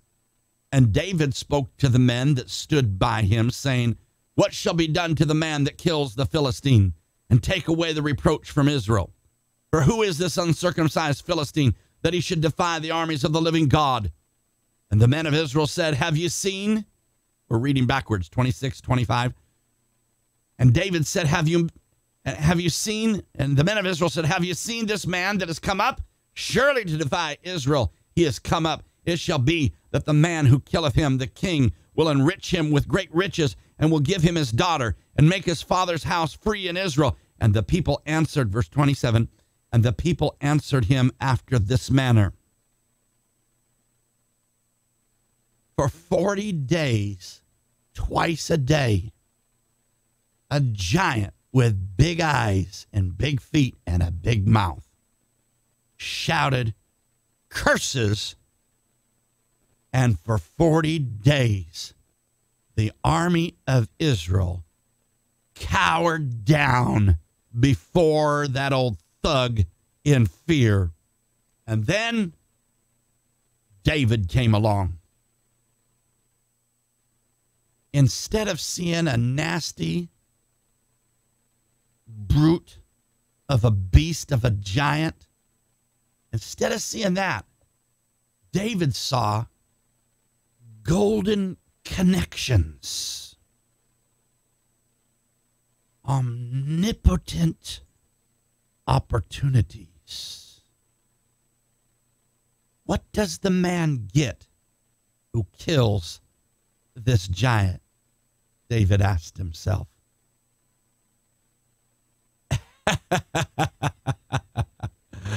Have you seen how big he is? One Israelite, the private over in the army shouts out, have you seen that? Did you see how big his toe is as big as your head? Well, David wasn't worried about how big he was. In fact, David's eyes, Goliath's size made him a more valuable prize.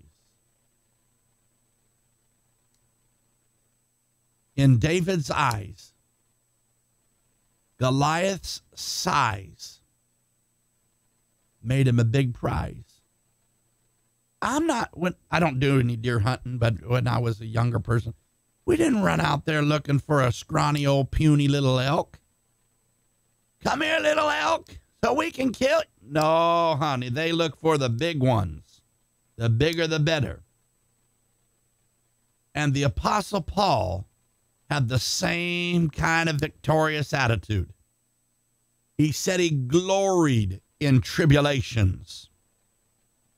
He considered them opportunities for huge victories, opportunities to give more glory to Jesus and the power of God's word working inside of him.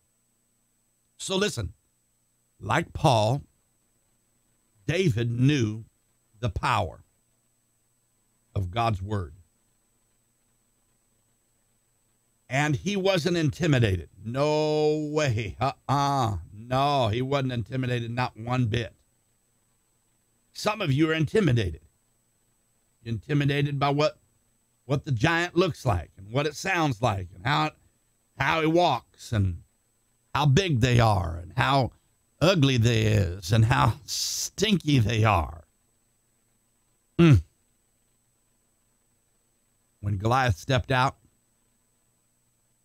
David knew the power of God's word. He wasn't intimidated by the lies of his enemy. And when Goliath stepped out, he shouted at David, "Am I a dog, that thou comest to me with staves?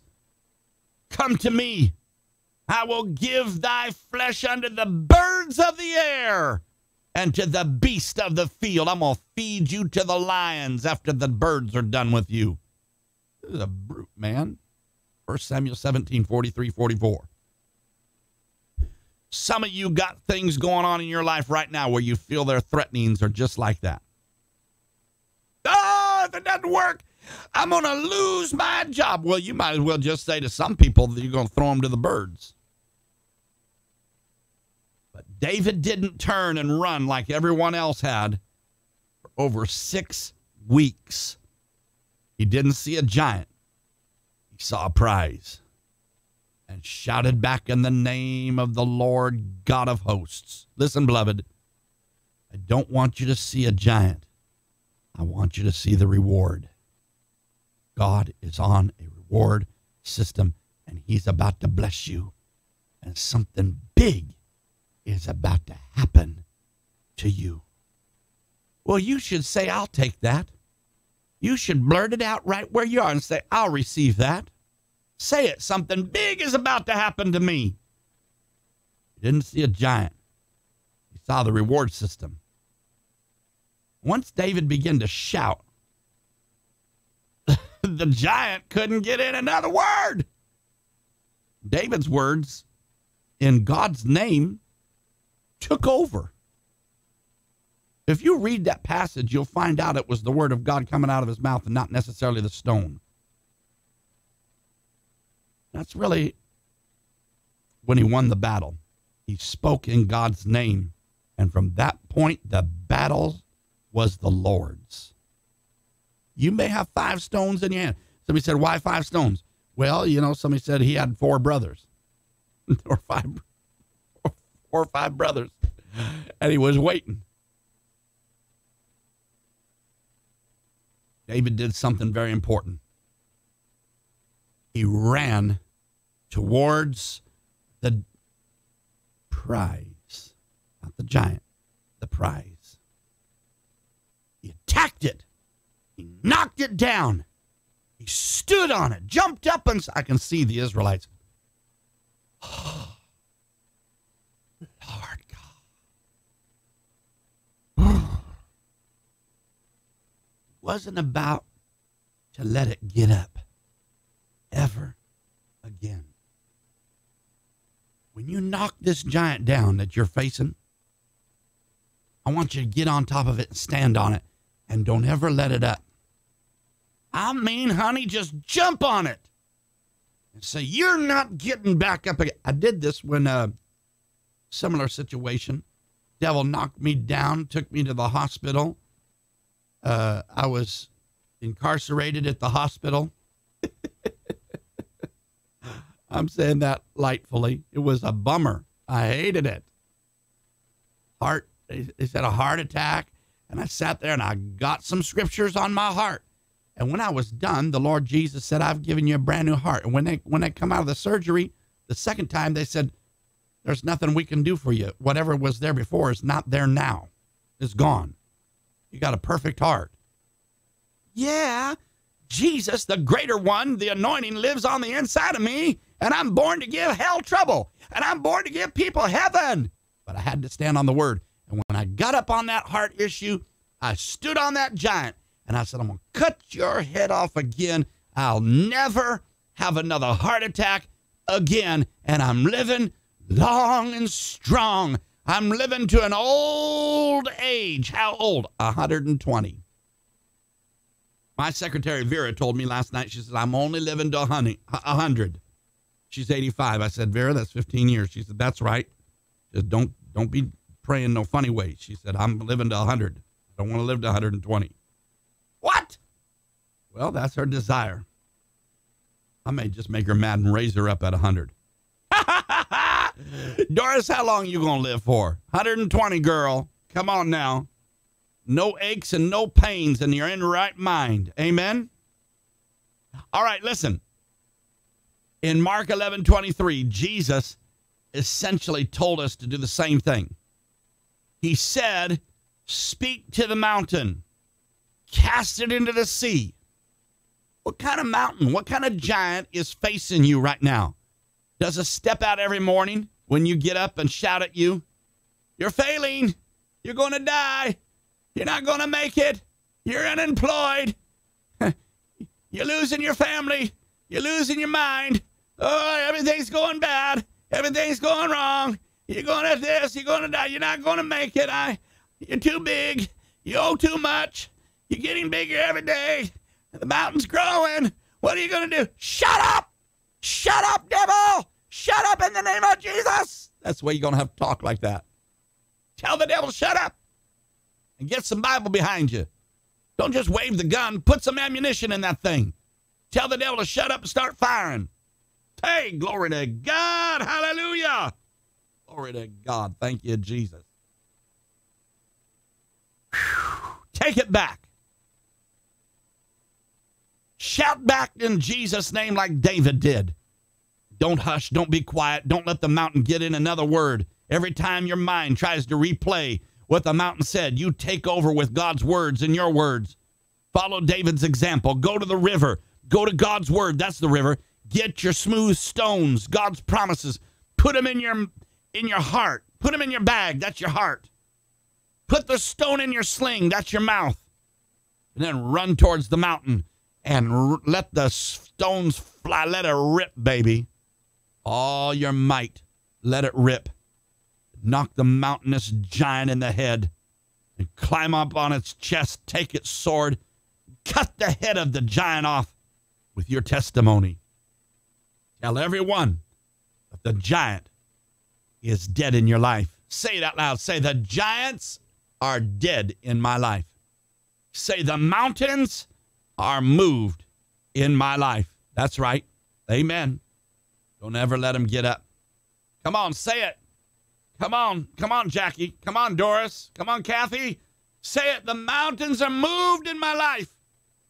The Goliaths are dead in my life. Hey, glory to God. Give me some shouting music. All right, one more thing.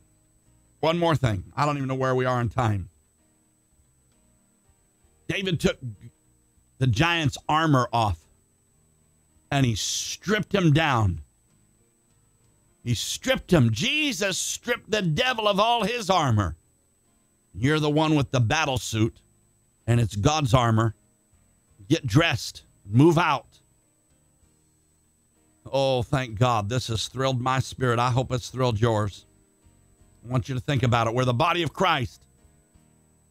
Doesn't get any better than that. Think about that. The champion of our salvation is also the Lord of our harvest. Open up your heart. Let the flood of his grace and the goodness of his power wash the mountains right out to sea. Father, I pray every giant is dead in my brother and sister's life. Every mountain is dissolved and flooded out to sea in the name of Jesus. The weapons of our warfare are not carnal, but mighty through God to the pulling down of every stronghold. Loose my brother, loose my sister, and let him go in Jesus' name. The blessing of the Lord maketh you rich and adds no sorrow to you. No good thing will he withhold from them who walk uprightly. The hand of the Lord is upon you in the name of Jesus. I declare it in Jesus' name.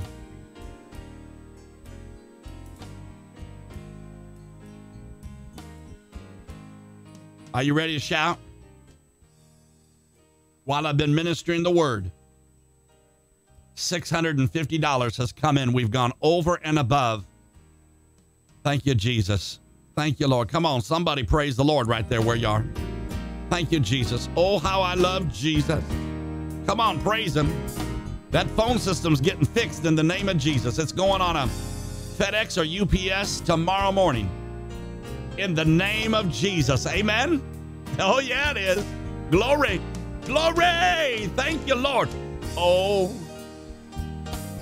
how I love Jesus, because he first loved me. Let me see what's going on tonight. Oh, y'all are just chatting away in the Facebook room. Yes, Mindy, I feel that too. Oh, how I love Jesus.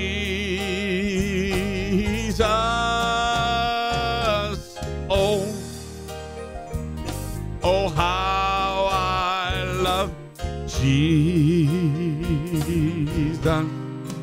Yes, Chandra, I'm live with you tonight. Because he first loved me. To me, he is so wonderful. Come on, sing it with me. You remember singing it in church? To me, he is so wonderful, and I love him. To me, he is so wonderful. Ah, yes, Jesus. Because he first, because he first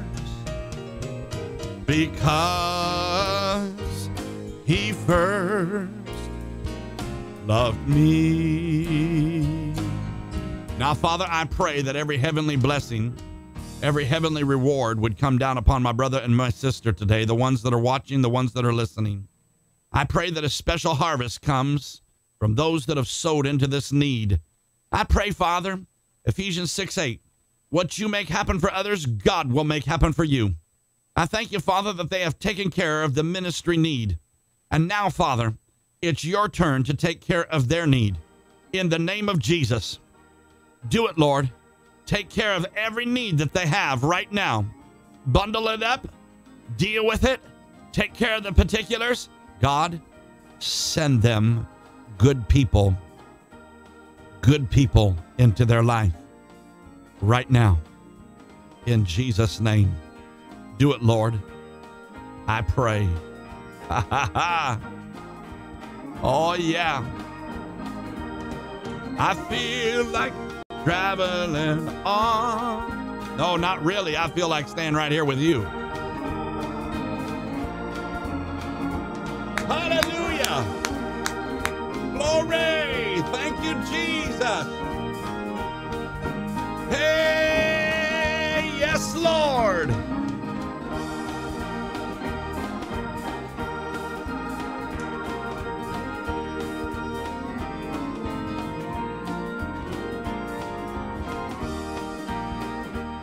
Father, I speak the hand of the Lord. The hand of the Lord over Kathy's situation right now.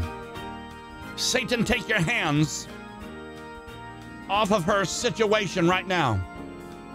The hand of the Lord is reaching out. Bigger, better, every day. Mountain is not growing. The mountain is leaving. I come against everything that would come against Alex and his wife and his children. Mountains are shrinking. Giants are collapsing.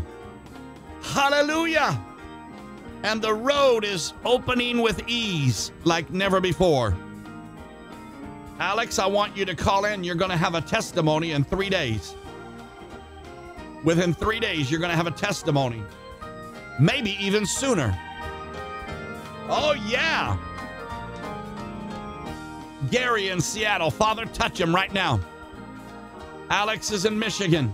Kathy's in Atlanta. Gary's in Seattle. We got the country covered. Lord, give him a miracle. Let every giant fall that stands in his way.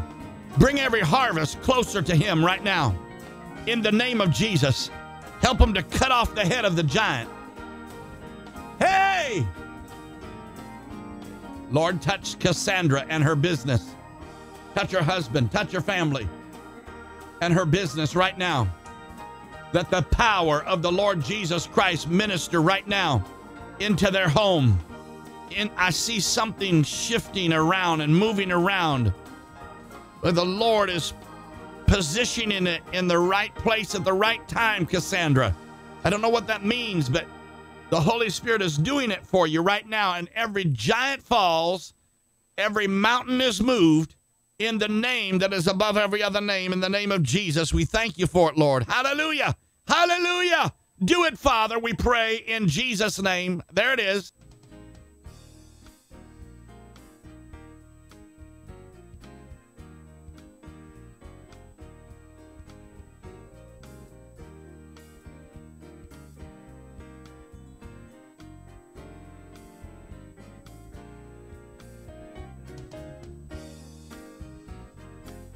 Jackie, I see every obstacle has to get out of your way. Every mountain has to be flattened. Every giant's head is coming off. You will not have obstacles that get in your way. All these expensive obstacles that come between you and what God wants you to do, I command it to go in Jesus' name. You're in flood stage, Jackie. Rick, you're in flood stage, the flood stage of God. Bring it, Lord. Bring it down upon them in a heavier way. I see the Lord is shoving somebody out of the flow. God says you're supposed to have the blessing of that.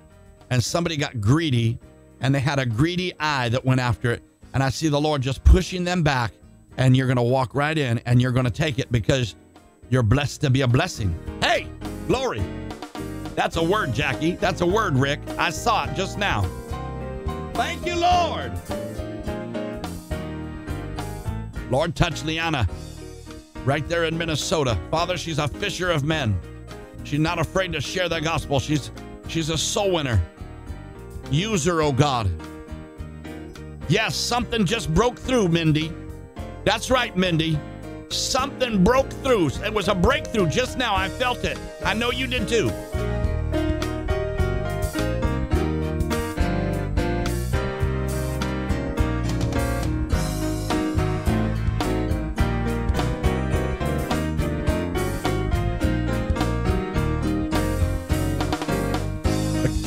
Coming to town. Oh, the King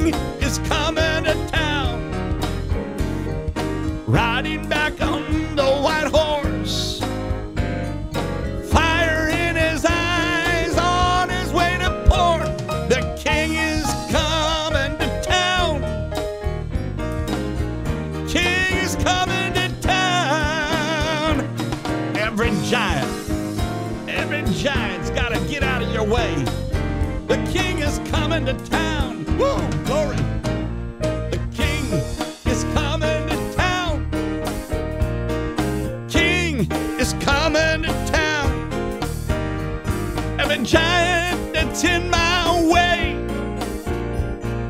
down, it's coming down today. The King is coming to town. King Jesus is coming to town. Thank you, Jesus. Well, glory, glory, glory, glory, glory. Wasn't planning on singing that tonight. Chandra, I speak deliverance to your heart. I speak freedom and deliverance to your blood pressure. I speak freedom and deliverance to your body right now. I come against every obstacle, every giant, every demon, every devil. You foul spirit, you get up and go right now. We break every curse, every hex, every vex, every spell. We command it to get off your home. Loose now and go in Jesus' name. In Jesus' name. Hallelujah. Well, the King is coming to town. The King is coming to town. Every giant that's in my way, you know it. His head is coming down. It's coming off. The head of the giant is coming off. You hear me? Every giant in your life is falling, collapsing. Mountains are dissolving. In the name of Jesus, I prophesy the word of the Lord to you. I declare it in the name of Jesus.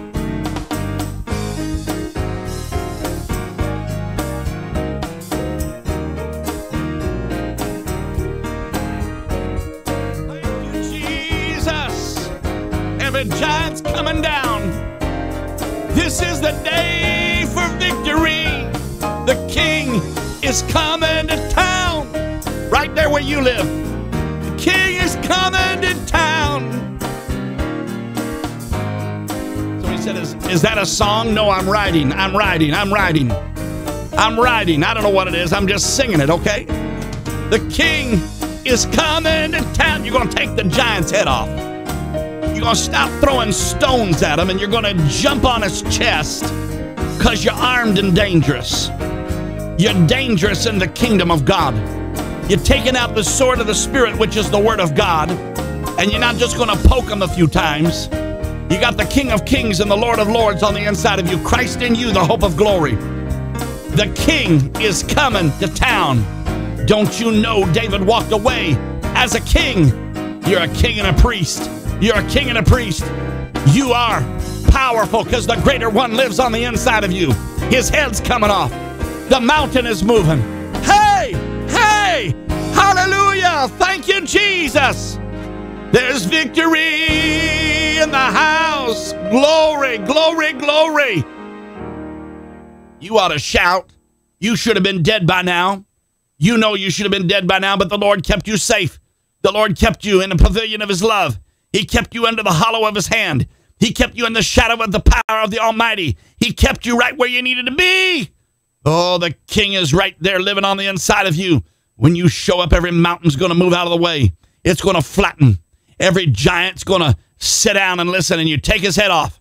You don't play with giants. You kill them in the name of Jesus. You don't just monkey around with them. You just don't play pity patter and footsie with a giant. No. You take out the sword of the Spirit and you take his head off in the name of Jesus. Hallelujah. Hallelujah. Oh, glory to God. Thank you, Jesus. No, I don't want to be on pause. I want to sing it again. Come on. Your faith is stirred in the name of Jesus.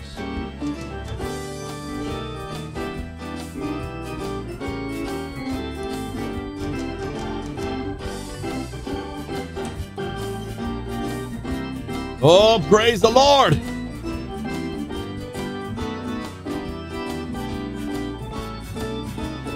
Where are you calling from?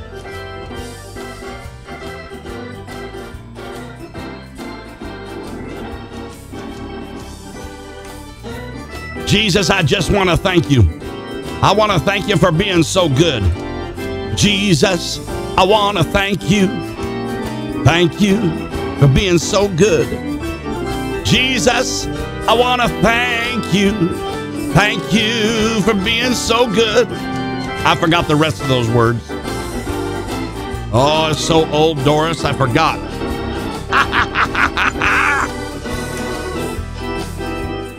Alex from Michigan. Brother, I'm charged up tonight. I'm excited tonight, aren't you? Oh, yes.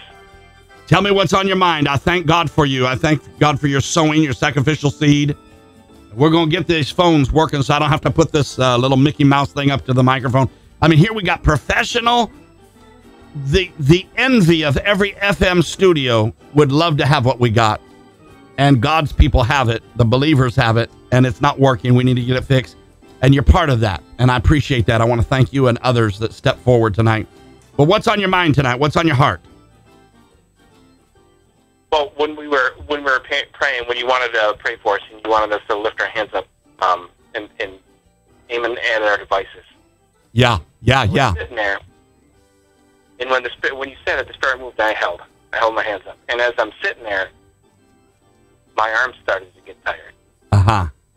And I started to let them down, but the Lord said, "Raise your hands up." Uh-huh. The Lord said, "Raise your hands up." And when He said that to me, it brought me right back to a scripture. Yes. Bible. Aaron and Hur with Moses, right? You got it. Exodus 17:11. Yeah. Read it to us. And so it was when Moses held up his hands that Israel prevailed, and when he let down his hand, Amalek prevailed. But Moses' hands became heavy, so they took a stone and put it under him, and he sat on it. And Aaron and Hur supported his hands, one on one side, and this other on the other side, and his hands were steady. Yeah. So the going down to the sun. Uh-huh. So Joseph defeated Amalek and his people with the edge of the sword. It came to mind when I'm sitting there and my arms were starting to go tired and I wanted to let it down, that the Lord said, keep your hands raised. Uh-huh. Keep your hands raised. Ooh, Alex, that's prophetic. That's prophetic, brother. And that we wait for the Lord. Uh-huh. Uh-huh. We don't wait long enough for what He told us to do. It's not always, it can be painful to wait. Yeah. It can be painful to go through the fire. We're not meant to stay in the fire. We're meant to go through the fire, and the Lord's right there with us. That's it. We can't let down our hands, because if we do, we're going to lose our victory. We're going to lose our victory if we don't keep our hands up and do what the Lord says. And here's the great thing. You're not alone. Not alone. Not alone. That's it. When you need support, when you're going in for praying, when we've got people sitting there next to one another, when we got one another praying for one another, you have your support. You have your other arms. Yeah. You have your Aaron Yeah. and Hur next to you to keep your arms up to earn the victory. That's right. Absolutely. And Brother Alex, I was thinking about that this is why it's so important. Those listening by radio, find me, seek my Facebook page, seek my YouTube page, because while I'm ministering the word, there's a lot of ministry going on in this room with Facebook. I don't know about YouTube, but Facebook's got a lot of activity going on, as you can see. And it's so true. Our hands are lifted up. And brother, you're lifting my hands up, just like Aaron and Hur did to Moses. And as long as his hands was lifted up, the waters are parted. The victory came. And this is so good. Where'd you say it was? Exodus where? Exodus 17:11. 17:11. All right. This is a good word, brother, and we stand on it tonight. Amen. Amen. Listen. And you've been saying something about, sowing seed. It was time to give. Yeah. The last 2-3 days, it slipped my mind, but it's great how the Lord works. So it slipped my mind to do my tithing and my giving. Yeah. Not that I didn't want to do it. Right. Just that it wasn't time. Yeah. Right. Just that it wasn't time. And you stepped into the time of I wanted faith. to put something that you've been saying to the test. So, and essentially, I'm putting the Lord to the test, because He said we can test Him in this area. Yes. Amen. Another space, only in the giving. So I was sitting there, and I was waiting. I knew I was going to give tonight. Yeah. But I'm like, you know what? I'm going to wait till the Spirit's hot, and I'm going to wait. That's like Joanne. Joanne says, I'm going to wait till the anointing's moving. Alex, you're in Michigan, and what you're saying is ministering to so many people tonight. But Mindy is near Olympia, Washington, close. Not everybody knows where Aberdeen is, but they know where Olympia is. And she said, this really wrecked me, brother. I needed this in my spirit. I've been revived. Yes. And me too. And we all have. Amen. Amen. All right, brother. I love you. Give your wife a hug and those children, and we'll get that children's Bible out to you. We thank God for you. Amen. Okay. And pray because of the dams, the 2 dams that broke here in Michigan. Yes, I saw that. Is it close to you? Well, that's only about an hour away from me. Oh, my goodness. Lord, we pray that you'll stop the flow of the water somehow. Dry it up. Oh, yeah. Dry it up, Father, in Jesus' name, and cause this state to have revival. You love people in Michigan. And, Father, we need a breakthrough in that state, Lord. Spiritually, politically, in every way, we need a breakthrough in Michigan, Lord. God, open the eyes of the hearts of the people of Michigan, Lord, and bring a spirit-felt revival all over that state, Lord. In Jesus' name, I pray. Amen. I love you, Brother Alex. Thanks for calling me. Love you, too. Thanks for partnering with me. Beautiful to have partners. I pray for him every day. I pray for you every day. Oh, yeah. Jesus, I just want to thank you. Come on, right there where you are. Mindy, begin to praise him. Thank you, Jesus. Thank you, Lord. Jesus, I want to thank you.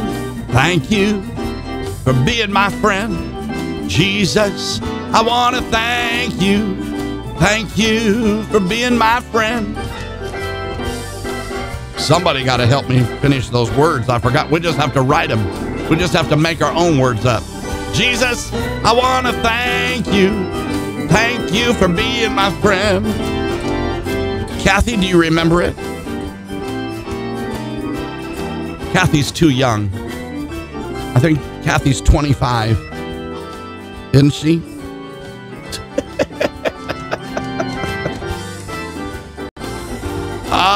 Lord, I love my partners. Lord, I love these people, Father. Now, Jesus, I thank you that all spiritual blessing and all fresh anointings are imparted upon my brother and my sister, Lord, that they receive the engrafted word into their spirit. They will not give up. They will not be slack concerning the promises of the Lord. They'll put the word in their mouth and they'll step out every day. I thank you for it, Lord, in Jesus' name.